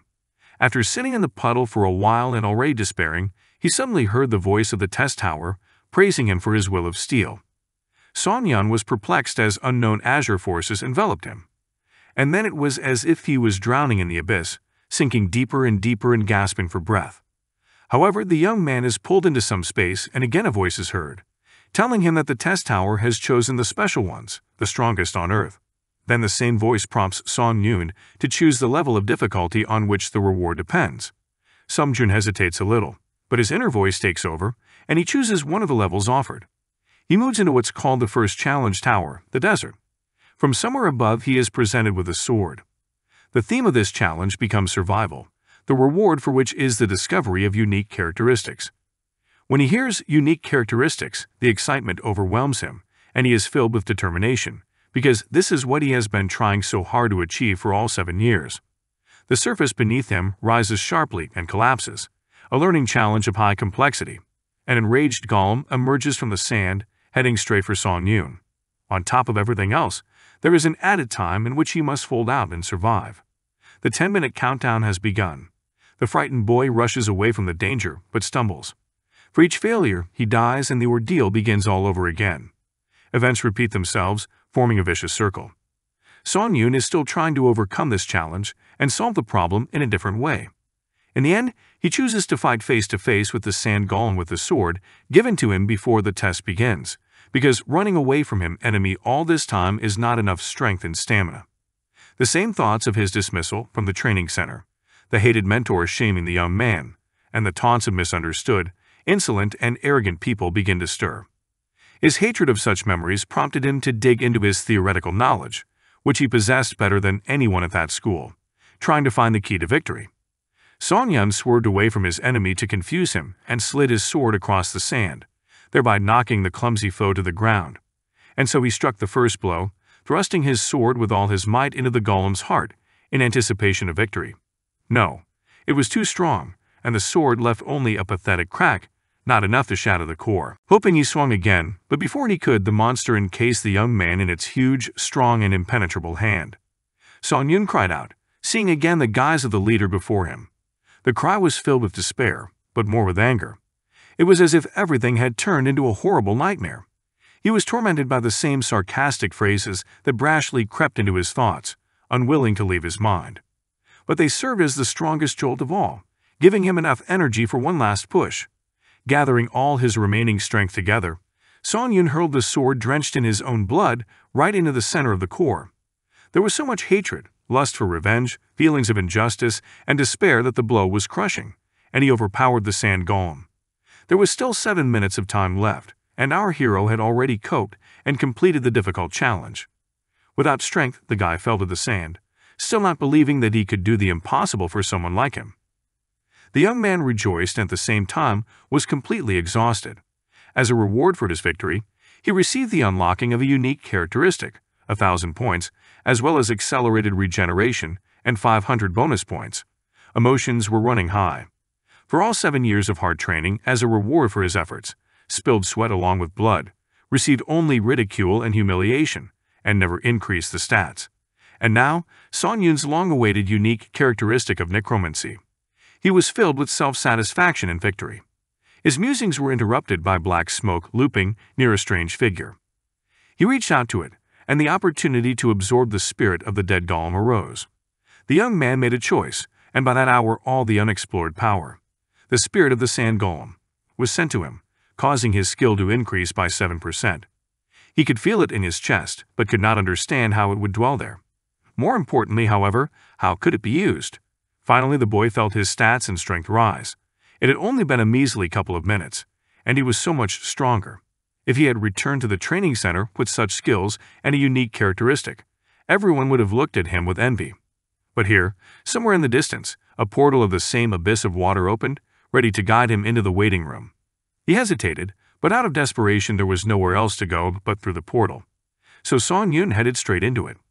I was thrown to the floor of some spacious room. His wounds were not trifling at all, but his magical powers restored him immediately, leaving no trace after the epic battle. As mentioned above, the room was large, with only one bed and nothing more. Still, the boy was grateful for at least that. Falling onto the bed, he immersed himself in thoughts of the impending, perhaps difficult, future. At last he lay at peace, nothing troubling him except the buzzing questions that needed to be answered. What did the tower choose him for? Why go through all these trials? When will he be able to return, and what will he have to go through to finally finish? The voice of the tower once again interrupted the young man's rest. It provided a choice of 5 commands, including inventory, information, challenge, store, and community. If you say one of them, there will be an automatic execution. She then announced the beginning of the next challenge, which was almost 24 hours away. Sung Joon uttered the word community, and as a consequence, a discussion chat room opened up. There he found out that ordinary people, not just hunters, were also dragged into the trials. Chaos reigned. Lots of unanswered questions. Many have had their stats cancelled and are gaining them back. Everyone is asking some questions, trying to get to the bottom of it, but nothing comes out. And then an unknown administrator entered the chat room, banning correspondence. He wrote important necessary information for the player. The main currency, which can only be obtained in the trials, these points. Without them, you cannot get a drop of water. They can be transferred and exchanged in the community. In short, without points you cannot survive, and will have to go through trial after trial. Then, after reporting the news, the administrator left the chat room, reopening access to the correspondence. She was pointless, Sung Yoon set up store. He purchased a shield and began to train hard. After all, just because everyone's stats are down doesn't mean he's on the same level as everyone else and will be able to outdo them. It's every man for himself. After a while, Sung Yoon collapsed to the floor with no strength. Fortunately, the healing effect immediately restored them. The young man was hungry, and hoping to find something, he opened his inventory. He had very few points left because he had bought many vital items, including the shield, which he couldn't even dream of without the bonus points. There were fewer and fewer messages in the chat room, the discussion dwindling by the hour. As the test approached, 24 hours flew by. Seconds were seconds away from the second trial. 9, 8, 3, 2, and finally 1 second, the test began. The entrance to the second floor of the test tower was realized. Songyan moved into the forest, the difficulty of the test high again. The theme was killing an orc chief in the allotted time. At the bottom of the mountain where Songyan appeared, there was an entire camp of orcs. Their number was quite large. He decided to hide in the bushes and contemplate his still incipient plan of action. He is tormented by doubts about his strength. Can he defeat them all? Eventually, he concludes, form a group. However, the idea crumbles into ashes. As there is no such possibility, he must cope alone. But a new idea has replaced the old one: torches. For this, the guy collected enough logs and was able to put them in his inventory, which is a great advantage, because there is no need to spend points for this, which means more chances to save money. The only salvation and weapon against this whole horde of huge but superior pigs is fire. Sung Yoon is hiding behind a tree, watching the orc camp. The orc sentry does not stand guard all the time. Sometimes he gets distracted or leaves his post to rest and refresh himself in the village. Taking advantage of the moment, the young man threw a torch toward the camp. This flame was enough to set fire to the entire village and confuse the orcs. Now they try to put out the fire as quickly as possible, frantically running with buckets of water. After the flames consume the entire camp, you no longer have to worry about the return of the orc hunter and calmly complete the challenge. That's why you need to catch at least 2 orc workers. While all the orcs take turns drawing water from the nearby pond and putting out the fire, Sung Yoon waits for them in the bushes. He chose one of them, crept up behind him while he was filling his bucket, and stabbed him in the back with his sword. After his death, the young man absorbed the spirit and increased his skill to 9%. The smoke fit back into his chest, adding to his power. Suddenly, an orc watchmaker rushed in from behind, taking the boy by surprise. He pounced, but fortunately Sung Yoon managed to defend himself with a shield. It absorbed his power and thereby enhanced some qualities, surprising his opponent. And now the orc watchman was already lying on the ground without a drop of life that the young man had taken. He became wary and decided not to let his guard down. Meanwhile, the fire had already completely consumed the village. He headed there to finish off the others. 3 workers, 1 sentry, and an old chief remained. They were still trying to survive, but Sung Yoon had already constructed a plan to complete the mission. He needed to carefully get past the sentry and kill his target. The orcs gasped, the guy fighting the workers with ease thanks to the sentry's absorbed spirit, leaving a path of corpses behind him. he gets to the sentry. Here you already have to defend yourself and do a good job. In the hands of the orc was a kind of staff, on top was an idol, the skull of a horned creature, decorated with a red ribbon with golden patterns and wool. This sentinel was the last but strongest obstacle.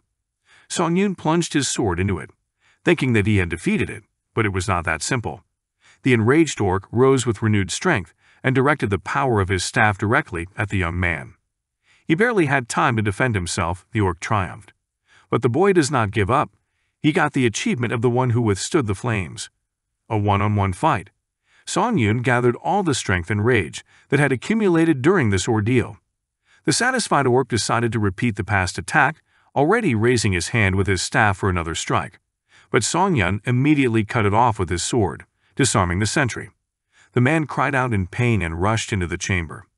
The hero followed him, but his surprise was great when he saw the sentry, fearfully protecting the orc children, trying to keep them safe. One of the children knelt before Song Yun, shedding tears and trusting at his feet. They were afraid for their family, and sure enough, the young man was struck again by the memories of that rotten day when he lost his parents. While he was distracted, the baby orc pulled out a small knife and aimed it at the boy. It was a distraction, but he immediately woke up, realizing that orcs aren't human and aren't like him at all. They don't have those feelings, and killed the orc child. The others immediately pounced, but now Song Yun had no doubts whatsoever. He would exterminate each and every one. That was his mission. The boy won again. The shield that had made Song Yun defend himself more than once was now in no condition at all. The number of people who came to the tower was getting smaller and smaller, and it was terrifying. The boy opened the community, and what was his surprise when one of the members informed him that he knew a way to return to Earth. He sent an email with this question. Song Yun went to the information section. His hope was as great as his desire to finally leave this place and finally become a strong hunter by going back. Meanwhile, the community chat room had become a collection of all the key information, answers to the questions they asked. The young man collected everything he learned from others, partly sharing facts as well. It turned out that once he overcame the 5th floor of the test tower, it would be possible to go back to Earth for a couple of days. However, if you pass the 8th floor, there will be a massive change in the system itself, allowing you to acquire an item with which to make the dream of returning home a reality. At this point, Song Yun had many abilities in his unique characteristic. His desire to take advantage of it and become a hunter only strengthened with each passing day, for such opportunities on Earth are already called the jackpot. He was well aware that he could show how strong he was to the detriment of all offenders. However, it should not be forgotten that he is only on the 2nd floor. And in order to get to the goal, to try hard, to make all possible efforts, to apply the previously acquired knowledge, as well as skillfully use their own unique characteristics. But there are positive aspects. Stats as somehow increased to the statistical average, which cannot but rejoice. He's gotten stronger. As he threw off the jacket, worn by trials, orcs, golems, and hard battles, the boy absorbed the remaining spirits of those creatures he had killed in the 2nd trial. Suddenly he felt a rush of strength literally overwhelming him from within and ready to burst forth. He, jubilant and proud of the abilities he had previously only read about in books, pushed off the walls with dexterity, ran at breakneck speed, but failed to slow down in time and crashed into the wall, leaving a dent and falling awkwardly to the floor. Lying on the floor, Sung Jun opened a store where he immediately bought a new shield that was much stronger than the old one, the Dead Giant's shield. Without thinking too much, he bought an assassin's sword and cloak. It made him look much stronger and tittier, and naturally it added power and skill to his unique characteristic. However, that too requires sacrifice. Such equipment is not an easy thing to get used to, and as soon as possible, since there is not much time before the new test. The enthusiastic fighter began his training and was confident in his abilities, fully entitled to consider himself worthy of the title of the strongest, whom no one can defeat. And so, sometime later, Song Yun was already on the 3rd floor of the test tower, again with high difficulty. The theme was a duel, but with whom? The young man was a little surprised and even excited. The anticipation languished and made him doubt himself even more. For now he is all alone in a dark cave from which there is no escape without completing the challenge. Once again the 10 seconds are piled up, at the end of which the Dark Guardian, our fighter's new adversary, will appear. He needs to keep an eye on the area so as not to miss the attack and have time to fight back.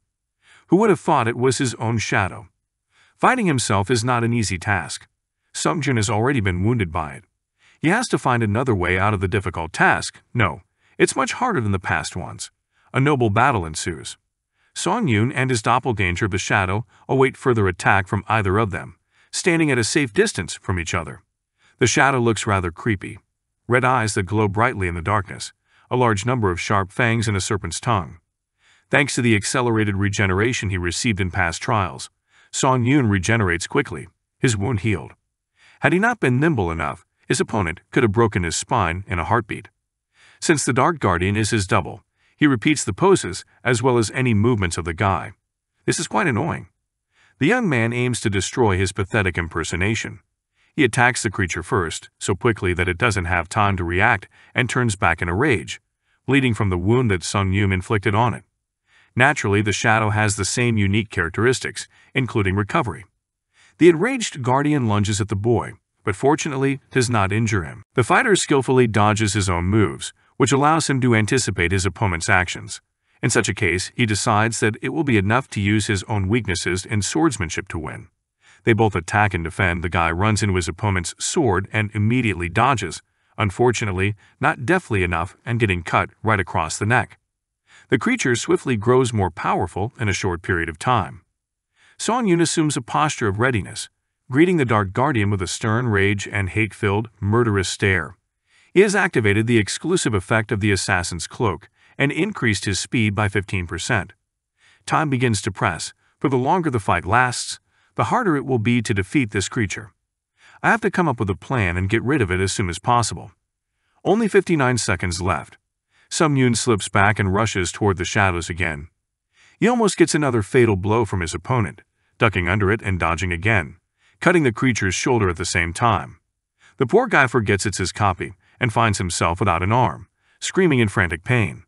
The sword remains in his severed and flung aside hand. The Guardian does not move, for regeneration, though accelerated, takes time. The wound is serious. It is a chance to win. But it won't be easy enough without the sword. 11 cursed seconds remain. Without one arm, gathering the last of his strength, the lad again rushes at the creature with only one shield. It retaliates with the sword, but thanks to Song-yoon's tremendous speed and the strength of his shield, it flies away, shattering. He doesn't die, but the fighter leaps up to him again, kicking him to the ground, stripping him of his head. Song-yoon is victorious once again. He moves to the waiting room on the 4th floor and is once again healed of all debuffs and injuries. His hand back in place, the young man tries his strength, destroying the wall with a single fist and making sure it is intact, albeit in a rather foolish way.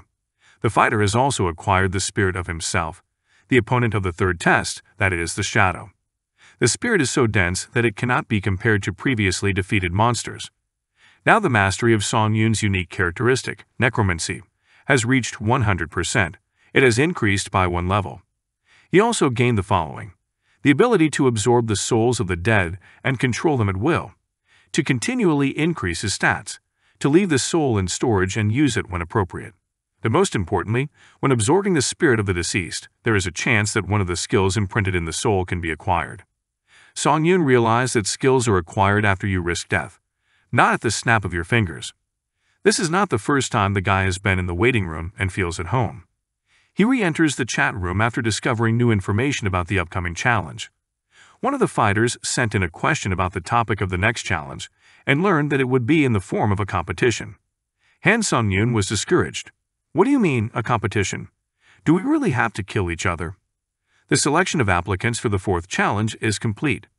Concerns about killing each other are not justified, as the goal is to destroy the Goblin King within the allotted time, 24 hours. However, there is a harsh condition: the killing of all fighters or the expiration of time. Finally, the long-awaited meeting with the rest of the fighters. This is quite awkward, because up to this point the young man has only met enemies, monsters. Now he would have to triumph with his allies and find common ground with them. One of them was a cute girl named Lee Hae-young, who offered to introduce herself first. She mainly develops in team support and on the ground is already an E-rank hunter. She looks kind, with 2 ponytails. The second ally is a sullen and gruff man, Lee Sung-hoon, who specializes in melee combat. He is also a D-rank hunter. Sung-hoon immediately made a negative impression on Sung-yoon. Finally, our fighter also decided to introduce himself. He honestly stated that he wasn't a hunter yet and was developing in close combat, to which he received a sneer from Song-hoon. He threatened to kill the guy if he thought he was useless. Fortunately, Sung-hoon was used to this kind of attitude on the ground, but he had already forgotten such a thing. The brew was annoying to Song-yoon, and he was determined to rub his nose in it by showing off his newly acquired skills. After all, they were the ones who decided everything in the test tower. The allies are near the gate to the Goblin Castle, the Citadel. You must complete the test before the other team and defeat the goblins, then kill their king. The gate opens and Song-hoon is immediately attacked by several goblins. He immediately snapped at Sung-hoon again, causing more self-loathing. The young has already used her spell to help the team and rushes them. The man starts to arise and root again, demanding that the girl assign a new buff, but she's already used her power. He, for his part, continues only to defend himself against the goblins. Sung-yoon warned the girl that he intended to help Sung-hoon get rid of the enemies that had come. She tried to stop him, saying that then no one would defend her from the rear.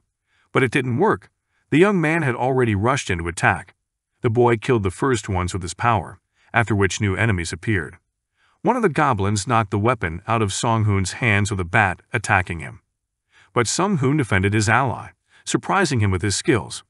He took advantage of the moment and snickered, repeating the man's phrase, telling him to get out of the way and stay out of the way. With agility, the guy destroyed a batch of advancing goblins, gaining a new achievement, Goblin Hunter. Sung-hoon was literally taken aback and watched Sung-hoon's fight with his eyes bulging. Sung-yoon, killing goblins one by one, consumes their souls, becoming even stronger than before. But fortunately, the allies do not see this, as the haze remains invisible to their eyes, so Sung-yoon can safely absorb them as much as he wants. Unexpectedly for him, one of the goblin's skills was absorbed. He was extremely surprised and grateful. The boy got an extension of his range of vision and could now be much stronger, as he would see the goblins approaching and react more quickly than before. He was pleased with himself and smiled snidely. His vision had increased many times over. Sung-hoon continued to show his rotten temper, even though Sung-hoon had saved him. He devalued the guy's hard work, calling it mere luck. Still, however, he praised it, but caught the leering glances of his partners. Sung-joon said he would be in charge of the operation, because the plan would clearly do the team more good than the narcissistic man. Surprisingly, Sung-hoon was slightly ashamed and didn't object. The guy started handing out instructions. The man was instructed to protect Taeyang, her to provide support and report on the situation as before, something she's good at. Sung-yoon absorbed all the goblin's souls and increased his skills. Meanwhile, the boys had only 14 hours left. They should hurry. They set out in search of the Goblin King. Song-yeon noticed the oddity that the goblins suddenly quieted down and stopped attacking. Afterwards, near the fountain, he found the goblins already dead and realized that the other team had been here before them, even earlier. They were wondering why this had happened. They didn't understand how the others had managed so quickly. The boy took a finger sample of the blood of one of the goblins. It had not yet had time to solidify, which meant that the boys could still catch up with the competition and win. They had to do it by all means, or the three of them would die, having suffered this punishment, and not completing the test first. Meanwhile, the other team continued to fight the goblins. To be more precise, only one man, the superior of the other two, was doing it. He deftly handled the crowd, looking forward to the boss fight. Finally, having finished his simple task, he hurried to the king's gates. They were as large as the previous ones, with an eye emitting a purple light in the middle. One of the team members opened them. They went inside and opened a new location. The tower's voice sounded, informing them that they would not be able to leave the location until they had finished their battle with the king. The battle would not begin until only one team was left alive. The space was covered by a transparent cube of fire, limiting the space. There was a meeting between the two teams. Of course, both were not happy with each other and wanted to end the ordeal as quickly as possible. Song-yoon decided to fight alone, relying on the help of his allies. He asked Lee Hae-young to give him a dexterity buff and award the rest to Sung-hoon.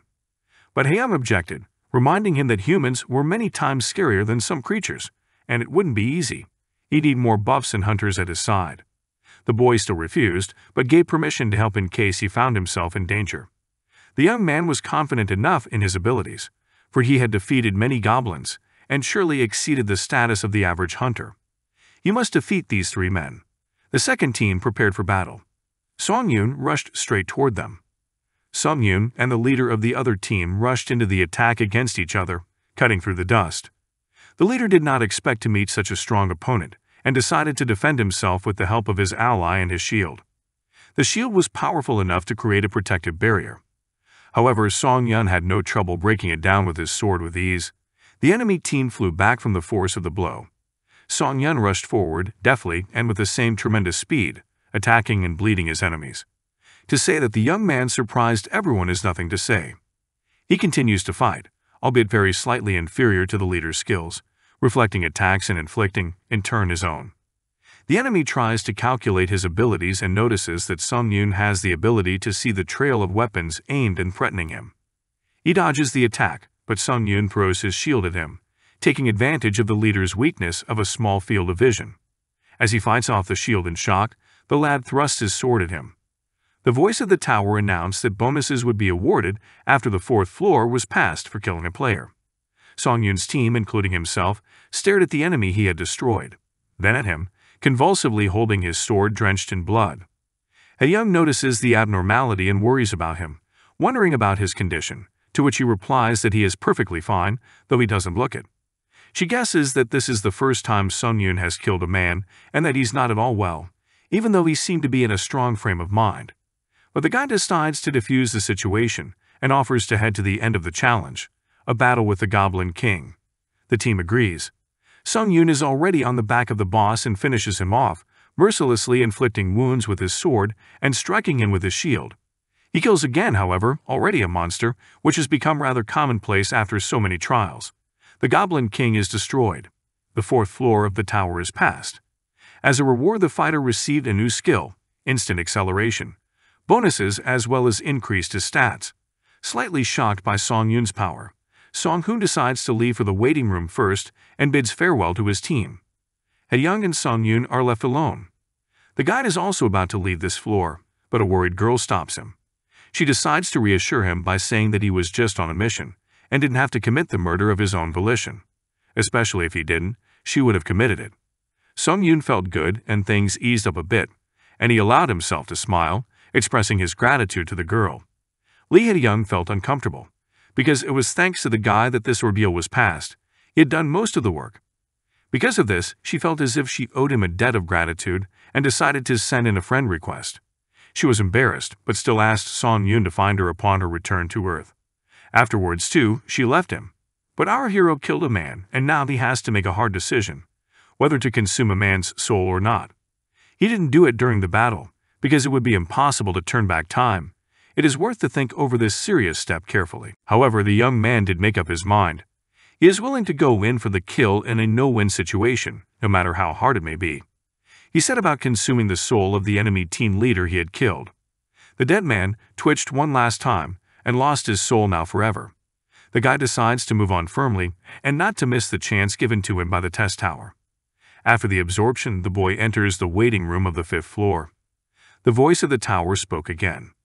This time it divulged news of the expansion of the system that Song Yoon had waited so long for. A system for ranking applicants has been created, titled Summing Up the Trials. A window popped up inviting him to enter his nickname. Without thinking twice, Sung Joon changed it to Hunter. A ranked list of participants opened, beginning with the strongest guys. He found himself on the 16th place and was surprised, because he hadn't expected such a high ranking for him. The people in the top 50 were given the title of pioneers. They were the ones who would be given advantages on the 8th floor of the test tower. Also, if one continues to stick to the pioneer position further, the Halo skill will also be granted on the 8th floor. Han Sung-yoon can now confidently state that he has surpassed his human qualities and has become something much more. He has also obtained a returning stone which allows him to return to Earth for 3 days, after which he will be able to return to his original location. He confirmed his decision to return. Unknown magic absorbed the fighter and brought him back to Earth. Now he actually woke up at home, in his room on his bed. He decided to take a nap to begin with, but when he smelled an unpleasant odor emanating from himself, he changed his mind and headed for the shower. Next to the bed, he found the items he had received in the test tower and was quite happy about it. He needed to sell them as quickly as possible, because many people would soon return to Earth with their items as well, which meant that the prices on the market for detailed items would drop drastically. Unfortunately, only the hunters themselves can sell anything in the hunter's market. Song Yun decided to call his instructor at the hunter training center. He picked up the phone, but immediately reminded him again that he could return the money online. However, the young man refused and was confident in his decision. But in return, he asked the tutor for help with his exams. However, his last certification didn't go well, and because of that he was not allowed to take the exam. Sung Jun resorted to tricks and blackmail. He said that he never needed the money and that he could change his mind at any moment. The boy offered a deal. His mentor would let him take the exam, and he in turn wouldn't take the money. Finally, Song Yun takes a shower. He is quite pleased with the result of his efforts, and with the resultant rather perfect body. However, there's no time to admire himself, he has to act. Afterwards, the young man gets ready to take his exams. He got dressed and left the apartment, meeting his neighbor in the entryway. He missed everyday life, and was glad to meet even his neighbors. He said hello to her. The neighbor recognized him and mentally remembered him as a failed cadet, but she greeted him too. The contented young man wished her a good day, which embarrassed her. She noticed the changes in his body, for the guy wasn't that tall before.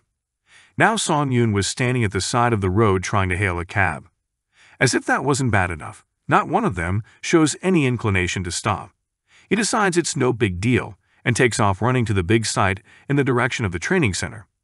Given his strength and skills, it's really spitting. Bouncing off the rooftops of houses, he moves deftly toward his destination. After a while, he reaches the right building. Here he goes inside. He is greeted by the instructor, Wang Manhua. He was quite surprised by the physique of his former student, because it's only been a short time, only about a week. The guy agrees, reporting that he has had to endure a lot of hardship. Their dispersal is interrupted by a man, the examiner, named Kim In-hoo. He invites the boy to follow him into the exam room. The three of them went inside. But strangely enough, the callousness of Wang Manhua's character didn't go anywhere. He asks Kim In-hoo to choose the strongest monsters for Sung Yun to expel him as quickly as possible. The examiner asks the young man to choose the difficulty of the upcoming exam from 1 to 10. He used to choose the easiest one, but managed to lose even to a small goblin. He was weak. Now, however, it has changed and is stronger than the average person. Once again the instructor quips, answering that he should pick the easiest one, as he always does. But Sung Yun immediately interrupts him, voicing his choice, the 10th degree of difficulty. They looked at each other with crossed glances and waited for the start. The exam began. The enemy was a firebird. Not to forget the difficulty chosen, it slowed the young man's movement by as much as 25%. On top of that, the vicious instructor ruined the guy's sword before the exam. But there's a reason he became such a rotten person, isn't there? True. In the past, when he passed the exam, became a hunter, he thought he was the best. But later the gap with his peers began to widen. They surpassed him in skill and ability. Still, after diligent but unsuccessful efforts, he stopped trying to catch up with his classmates. After all, the world of hunters is based on innate talent. If you are not destined to be a hunter, you will not become a hunter, no matter how much effort you put into it. Manhwa stopped trying when he felt an insurmountable wall in front of him. As a result, he is now trying to take Song Yun down, so that he will suffer his fate and not achieve his goal. He didn't want to see a weakling in himself and took it out on his student. The young man's sword cracks and breaks in two after the first contact with the bird. He bounces back. The lad, guessing what's wrong, casts a hateful glance at his mentor. He smiles back smirkily. His eyes sparkle with anticipation of victory, watching with pleasure Sun Yun's gathering momentum for his downfall. Meanwhile, the bird will not let up and demands a fight. Against the odds, the fighter is even glad, because now he can show his skills to the fullest. To pass the most difficult exam without weapons, he activates one of them, instantaneous acceleration. Jumping to the height of the ceiling and destroying part of it, the guy found himself near the firebird, from which the latter dodged confusedly. He plunged his broken sword right into its eye, whereupon it howled in pain. With the same rumbling sound, Song Yun landed on the floor, trying to solve the problem of the short sword. Its length wasn't long enough to kill an opponent. Taking a shard of tile, the boy hurled it at the bird and sliced its head in two exactly in the middle. The fragment flew toward the observing instructor and examiner, fracturing the security railing. The exam was over. Song Yun was victorious. Ironically, the guy wondered if Manhwa and Manhua were okay. He was completely pleased with himself and smiled smugly at them. The girl handed Song Yun his certificate confirming that he had become a hunter, and congratulated him on successfully passing the exam. She said that now, after registering with the Hunters Association, he could officially conduct hunting activities, namely, entering the dungeon and selling items. Meanwhile, the instructor and the examiner were in the lounge having a mug of coffee. Manhwa was furious. He was swearing at the examiner. Because Sung Yoon wasn't supposed to pass the exam, he was supposed to be expelled from the Hunters Association. Kim In-hoo excused himself, saying that he had done everything he could. He was guided by the information given to him about the cadet, and according to them, there was no way he should have passed the exam. After all, no one knew how strong the boy had become. But the instructor is still reluctant, thinking that a lower rank could have been given to the guy. The examiner reminds him again that he chose the high difficulty and won in a matter of 10 seconds. No lower grade is possible. Besides, in that case, the former cadet could have filed a complaint. Song Yoon walked in on them, telling them that he had received his ID. In-hoo fake congratulated him. Continuing to play it off, the boy walked over to his mentor, remarking aloud that he didn't look well. But Manhwa brushed it off, barely squeezing out his congratulations. The young man also recalled that before he retired, the instructor was rank C, and fleetingly the memory of calling Song Yoon a brat crept back to him. But now he could well claim that it was Manhwa who was the scum here. The enraged instructor lashed out at Song Yoon. The boy provoked him on purpose. He immediately dodged the fist aimed and coming toward him, punching Manhwa in the stomach properly and slapping him in the face afterwards. He justified himself by simply defending himself in response to the aggression. After what happened, Sung Yoon left the building where Kim In-hoo was waiting for him. He was offered a partnership with the Hunters Association. He was offered a rather large salary of 1 billion won. The man added that he supposedly could see the young man's potential. Song Yoon was not confused and reminded them that it seemed that the level of difficulty of the exam had been adjusted quite arbitrarily. After the argument about Kim In-hoo's lack of credibility, he went home and threw away his business card. 2 days later, the latest news about the existence of the mysterious so-called test tower was being widely circulated. In the meantime, the young man had already received enough money in exchange for his weapon. One could conclude that the 3 days on Earth had not been wasted and were quite productive. The familiar voice of the tower sounded. In a few seconds, Song Yoon would again be transported to the waiting room of the test tower. The boy woke up in the bed of the waiting room. As it turned out, items could be safely moved from the ground to the test tower and vice versa. He put them in his inventory. The young man decided to stretch himself and, without delay, to begin the 5th test. Suddenly, he was assigned a new skill, the Eye of Truth. Now he could use his mana to learn true information about any target he was watching. Plus, he can now tell the difference between his opponent's lies and the truth. Sung Joon acquired a thunder sword as well as a scout hunter's shield. Though the sword cost a lot of money, the price was justified by its option to use the lightning effect when hitting the enemy. The young man set out determinedly for his next challenge. Entry to the 5th floor of the test tower is made. The difficulty is high. The theme becomes the hunt for the werewolf boss in the Wolf Ravine. Time to complete no more than 24 hours. The penalty for failure is death or the expiration of the allotted time. The reward for victory is a werewolf headband. Songun landed in front of a high canyon that looked like a mountain. A pack of werewolves had already awaited him at the base. At once they came upon him, ready to devour him. So he sped up and knocked them back a short distance, wounding most of them. As always, our hero skillfully repulsed the attacks of his enemies, ruthlessly depriving them of their already short life. The boy was a little surprised by their weakness. He fought off another wolf that flew right into the clutches of a stronger opponent. These creatures were covered in white fur and endowed with the most powerful build.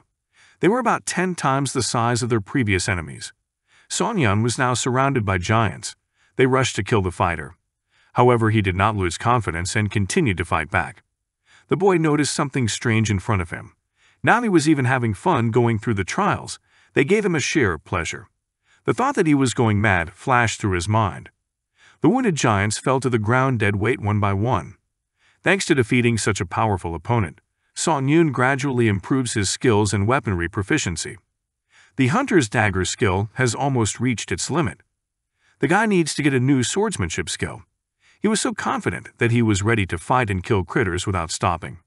After a while, the young man would absorb the souls of the mad wolves again and increase his skill. If Song Yoon could do his best today, he would raise the rank of a unique characteristic. He reached the middle of the ravine, but the boss was still nowhere to be seen. The fighter noticed something amiss. He walked between a whole dead pack of wolves. But who could have killed them if he was all alone in this ordeal? There was no warning from the tower that anyone else would be here. Perhaps there was a conflict in the pack. However, it was obvious that the wolves had been killed by someone else's hands, namely a sword. The cut was too flat, and there were blade marks on the walls of the ravine. Song Yun decided to use his newly acquired skill, the Eye of Truth. The information said that it was a trace from a very skilled D-rank aura. The fighter was in doubt. He didn't know anything about what he had heard. Afterwards, he'd heard someone scream and rushed straight to the source of the sound. A roar was heard from the depths. From there it came the werewolf boss that Song Yun was supposed to defeat. The young man was frightened. Who had committed the murder before him? Does death await him now? The system tries to find out why and soon completes its analysis. It turns out that his trial was invaded by a challenger from another dimension. The system changed the purpose of the test to kill the intruder. Song Yun began to speculate that perhaps the test tower did not only exist on Earth, but also in other dimensions. In front of the young man was a big man, fully equipped in armor with a long sword. The unknown man was astonished at the man's survivability. He asked the boy questions, but he did not answer. He was probably lost in thought. The mutant had behaved quite unacceptably and naturally did not see the man as a threat and was ready to destroy him at once. However, Song Yun defended himself with his sword. The boy would never have thought that the target of his own ordeal could be destroyed by someone else. Nevertheless, he was still lucky that the test was not complete and he had not, so far, been defeated. The giant continued to mock and aimed to interrupt the suffering of the young man. He pounces as hard as he can. The guy kicks the boss he killed in the new enemy, but he reacts quickly, sweeping away the obstacle on the move. Song Yun takes advantage of his opponent's distracted attention and slips to the other side, attacking from the back. Suddenly the guy's sword bumps into the armor, but doesn't break it, which he clearly didn't expect. The boy tries to defend himself from the aura directed at him with his remaining shield, but it crashes. Sung Jun flies backwards. The poor guy slams into the wall, coughing up blood. Blood trickled down her arm. Song Yun dropped to the ground with one knee, showing weakness. The intruder continued to press on, saying that the guy could have just succumbed and died painlessly, rather than blocking such a strong aura. Finally, the fighter couldn't stand it and shouted that he didn't understand what was happening at all, and demanded an explanation since he was on the verge of death anyway. The enemy reported what he called a floor infiltration. The test tower is a rather unpredictable place, and it just so happens that our hero was unlucky enough to meet an intruder in his test. However, the enemy is not going to give in. On the contrary, he intends to end it quickly and kill the man. Sung Yun stops him, still begging him to tell him about a peculiarity unknown to him. He reluctantly agrees, fully confident that he will kill the boy without much effort, and that he poses no threat or danger to the man. After informing him that there is a change in the tower system on the 8th floor, a floor introduction ticket is added to the option, which can be purchased by the player for points. After purchasing it, the fighter can interfere in some other challenge of any floor person. Sung Yun then asked if the intruder really came from another dimension. Afterwards, he used the Eye of Truth, but forgot that his opponent understood his actions and was notified of the detailed skill. The latter was quite offended by this attitude and pointed his sword at the young man again, irritated that the lad was managing to defy him. He, on the other hand, had not lost his strength thanks to his pain-tolerant skill, and his broken arm did not make him uncomfortable. He continued to surprise the giant by demonstrating an accelerated regeneration skill, after which the young man's arm immediately healed. Song Yun held it up on purpose to make it look pitiful and thereby draw out the necessary information. The intruder still has no doubts about himself and is determined to win. For his part, Sung Yun boosts his stats with the absorbed souls of the slain werewolves and has no intention of giving up either, thus shocking the enemy even more. He activates the instant acceleration and heads towards the giant with an arrow. The fight begins. The intruder did not expect that the man from the 5th floor would be so strong and even have a unique characteristic with him. Intending to defeat him, the warrior from the 8th floor. He then activates his aura again, but Sung Jun bounces back out of the way and crashes his sword into the canyon's edge. The enraged mutant cuts him in half, tossing the guy aside. He analyzes the situation, identifying his opponent's strengths. It turns out that his main advantage is his armor. The young man, unfortunately, cannot destroy it with his currently available abilities, but as he continues to strike one blow after another, He manifests the effect of his thundering sword, causing lightning to form in the aftermath, adding to the damage. The enemy is trapped by the lightning, resenting and gradually losing strength as he cannot fight with such power. Soon the power of the lightning stops and drops the intruder. Sung Yoon approaches the lying, bloodied enemy, making sure that his armor cannot reflect the lightning. He tries to gather his strength and stand up, but the heavy armor does not allow him to do so with a body so weakened by the current. However, the big man's ability to speak is not lost, starting to become even more indignant, because judging by his level, he should have won, not some kid from the 5th floor. How does a kid have so many skills anyway? Sung Yoon immediately contradicted him, adding that he shouldn't have relied only on his status and armor. That might well not be enough. He had done a rash and risky thing without making sure that he was 100% able to defeat an unknown enemy. Now, it was time for the beloved thug to meet death face to face.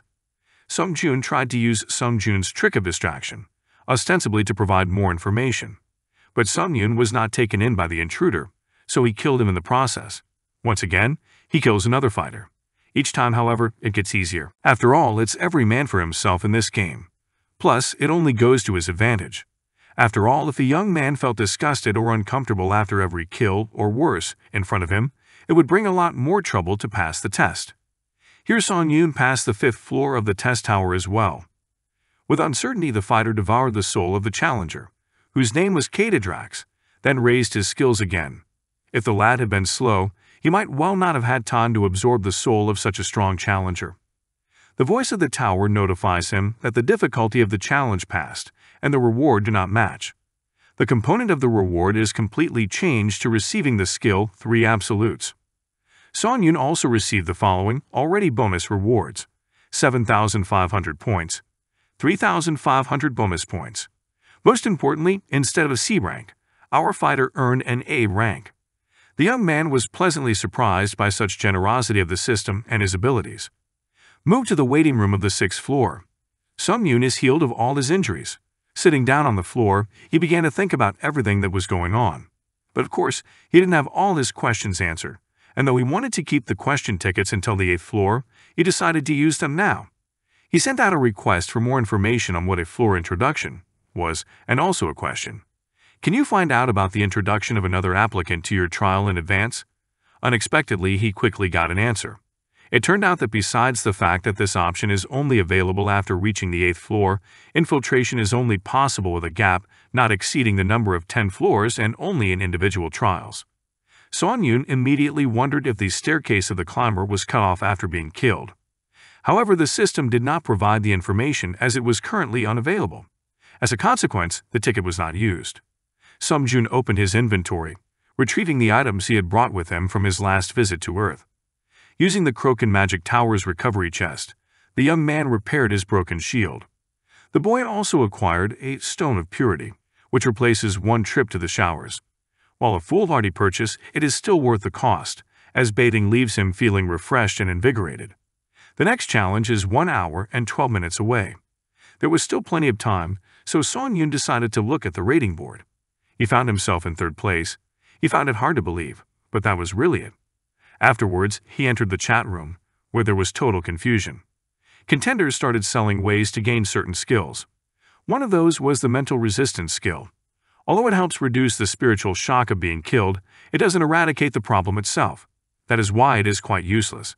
It is much better to overcome this fear on your own, despite the fact that you will have to sacrifice the lives of pretenders. A pretender has been discovered who has spoiled the atmosphere of the 4th floor. He has deliberately set everyone up to fight and antagonize each other. His nickname is Judy Gongyu. Perhaps Sung Yoon should remember this person. The portal to the 6th floor trial opened. The theme was occupation. The execution time is 50 minutes. The goal is to capture one of the strongholds in any direction. The penalty for losing is death or expiration of the allotted time. The reward is a random chest. Sung Joon finds himself in an endless expanse of sea, on the surface of which there are strongholds connected by long paths tracks. The selection of contenders was over, but Sung Yoon's team still had no more men. Suddenly a sword appeared from the portal, from which the boy successfully dodged, pulling his ally along with him. This was no accident. The challenger was actually determined to kill the fighter. Turns out, everyone had long been determined to kill even their own teammates in order to gain as much skill as possible. Song Yoon started to object, but the challenger only took his words as hypocrisy. The joint players began to attack each other. But there were some reasonable people, too bad they weren't on Song Yoon's team. They decided to make a really good decision and join forces, seemingly disgusted with the other crazies. But no, this is another distraction. One of the participants kills the other. While our fighter is defiantly distracted by this scene, his ally points his sword at him again. Thanks to his field of vision, Song Yoon noticed this and managed to react in time to kill him.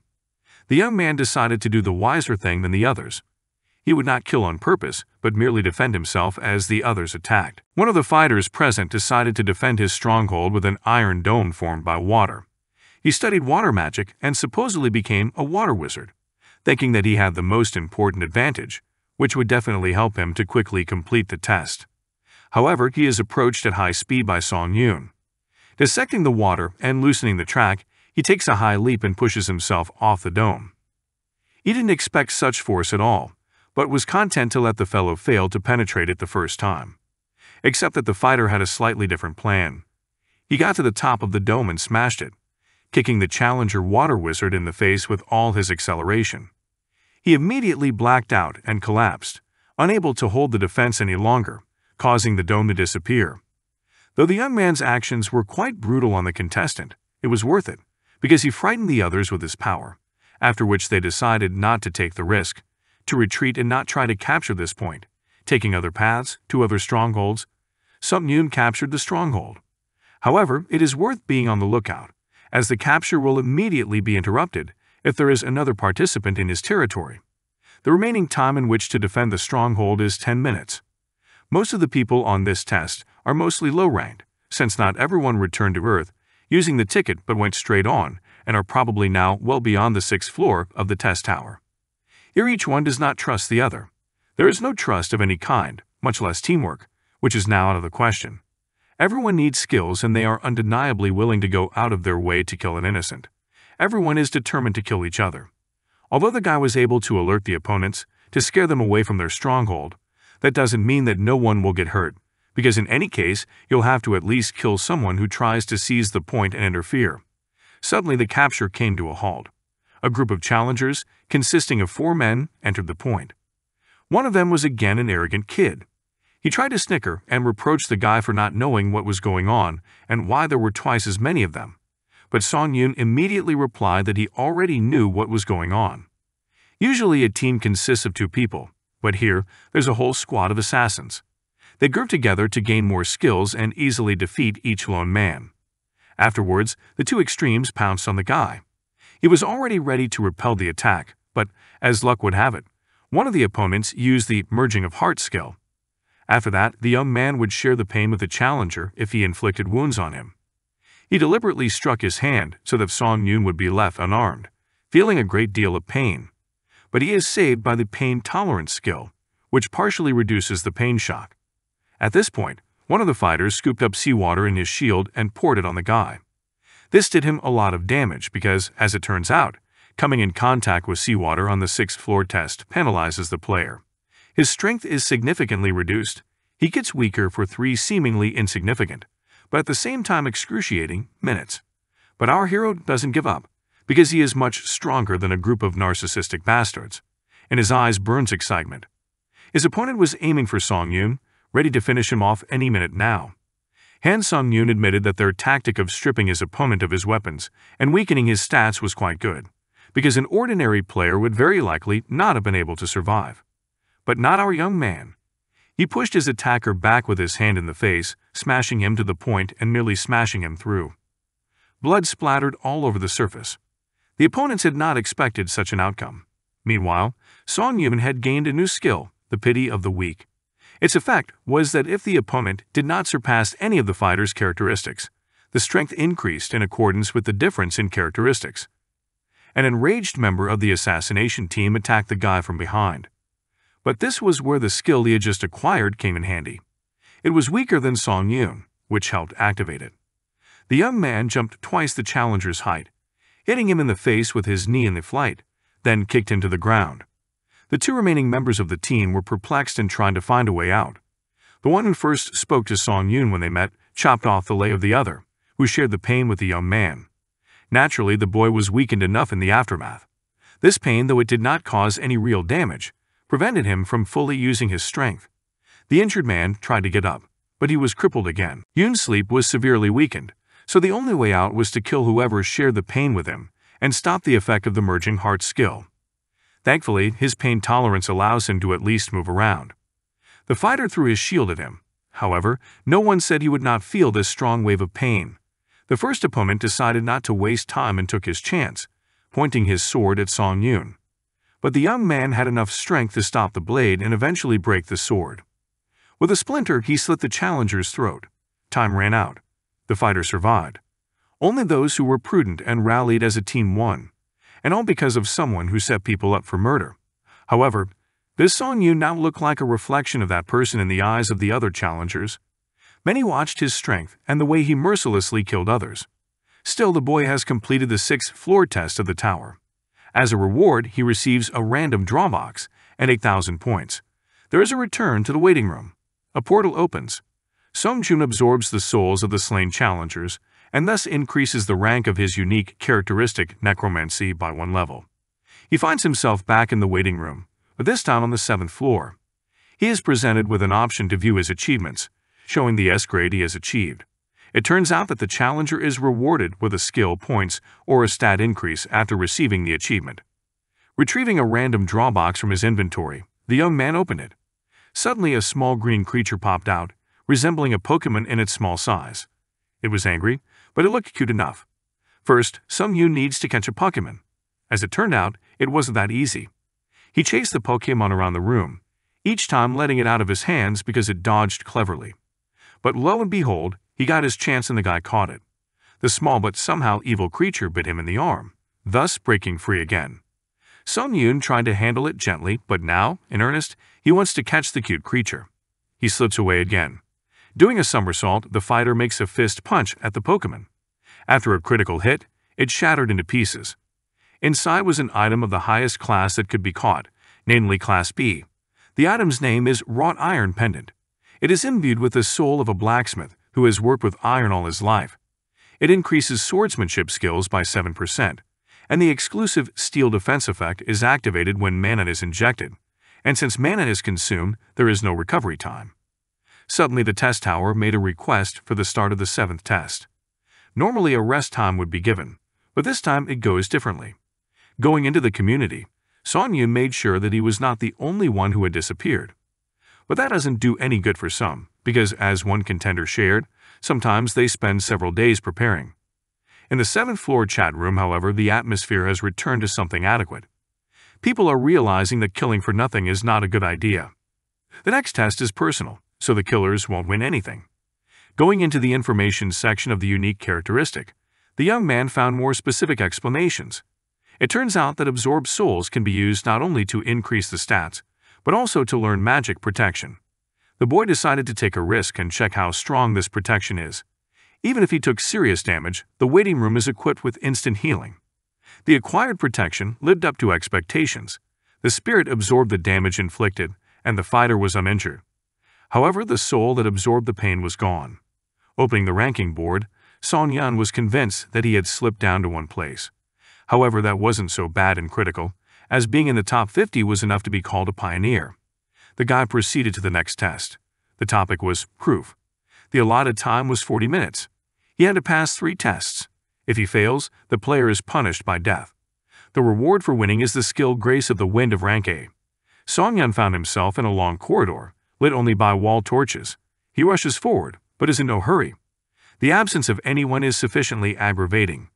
At the end of the tunnel appeared a bright blue light, which absorbed the young man and transported him to the location of the first of the 3 trials.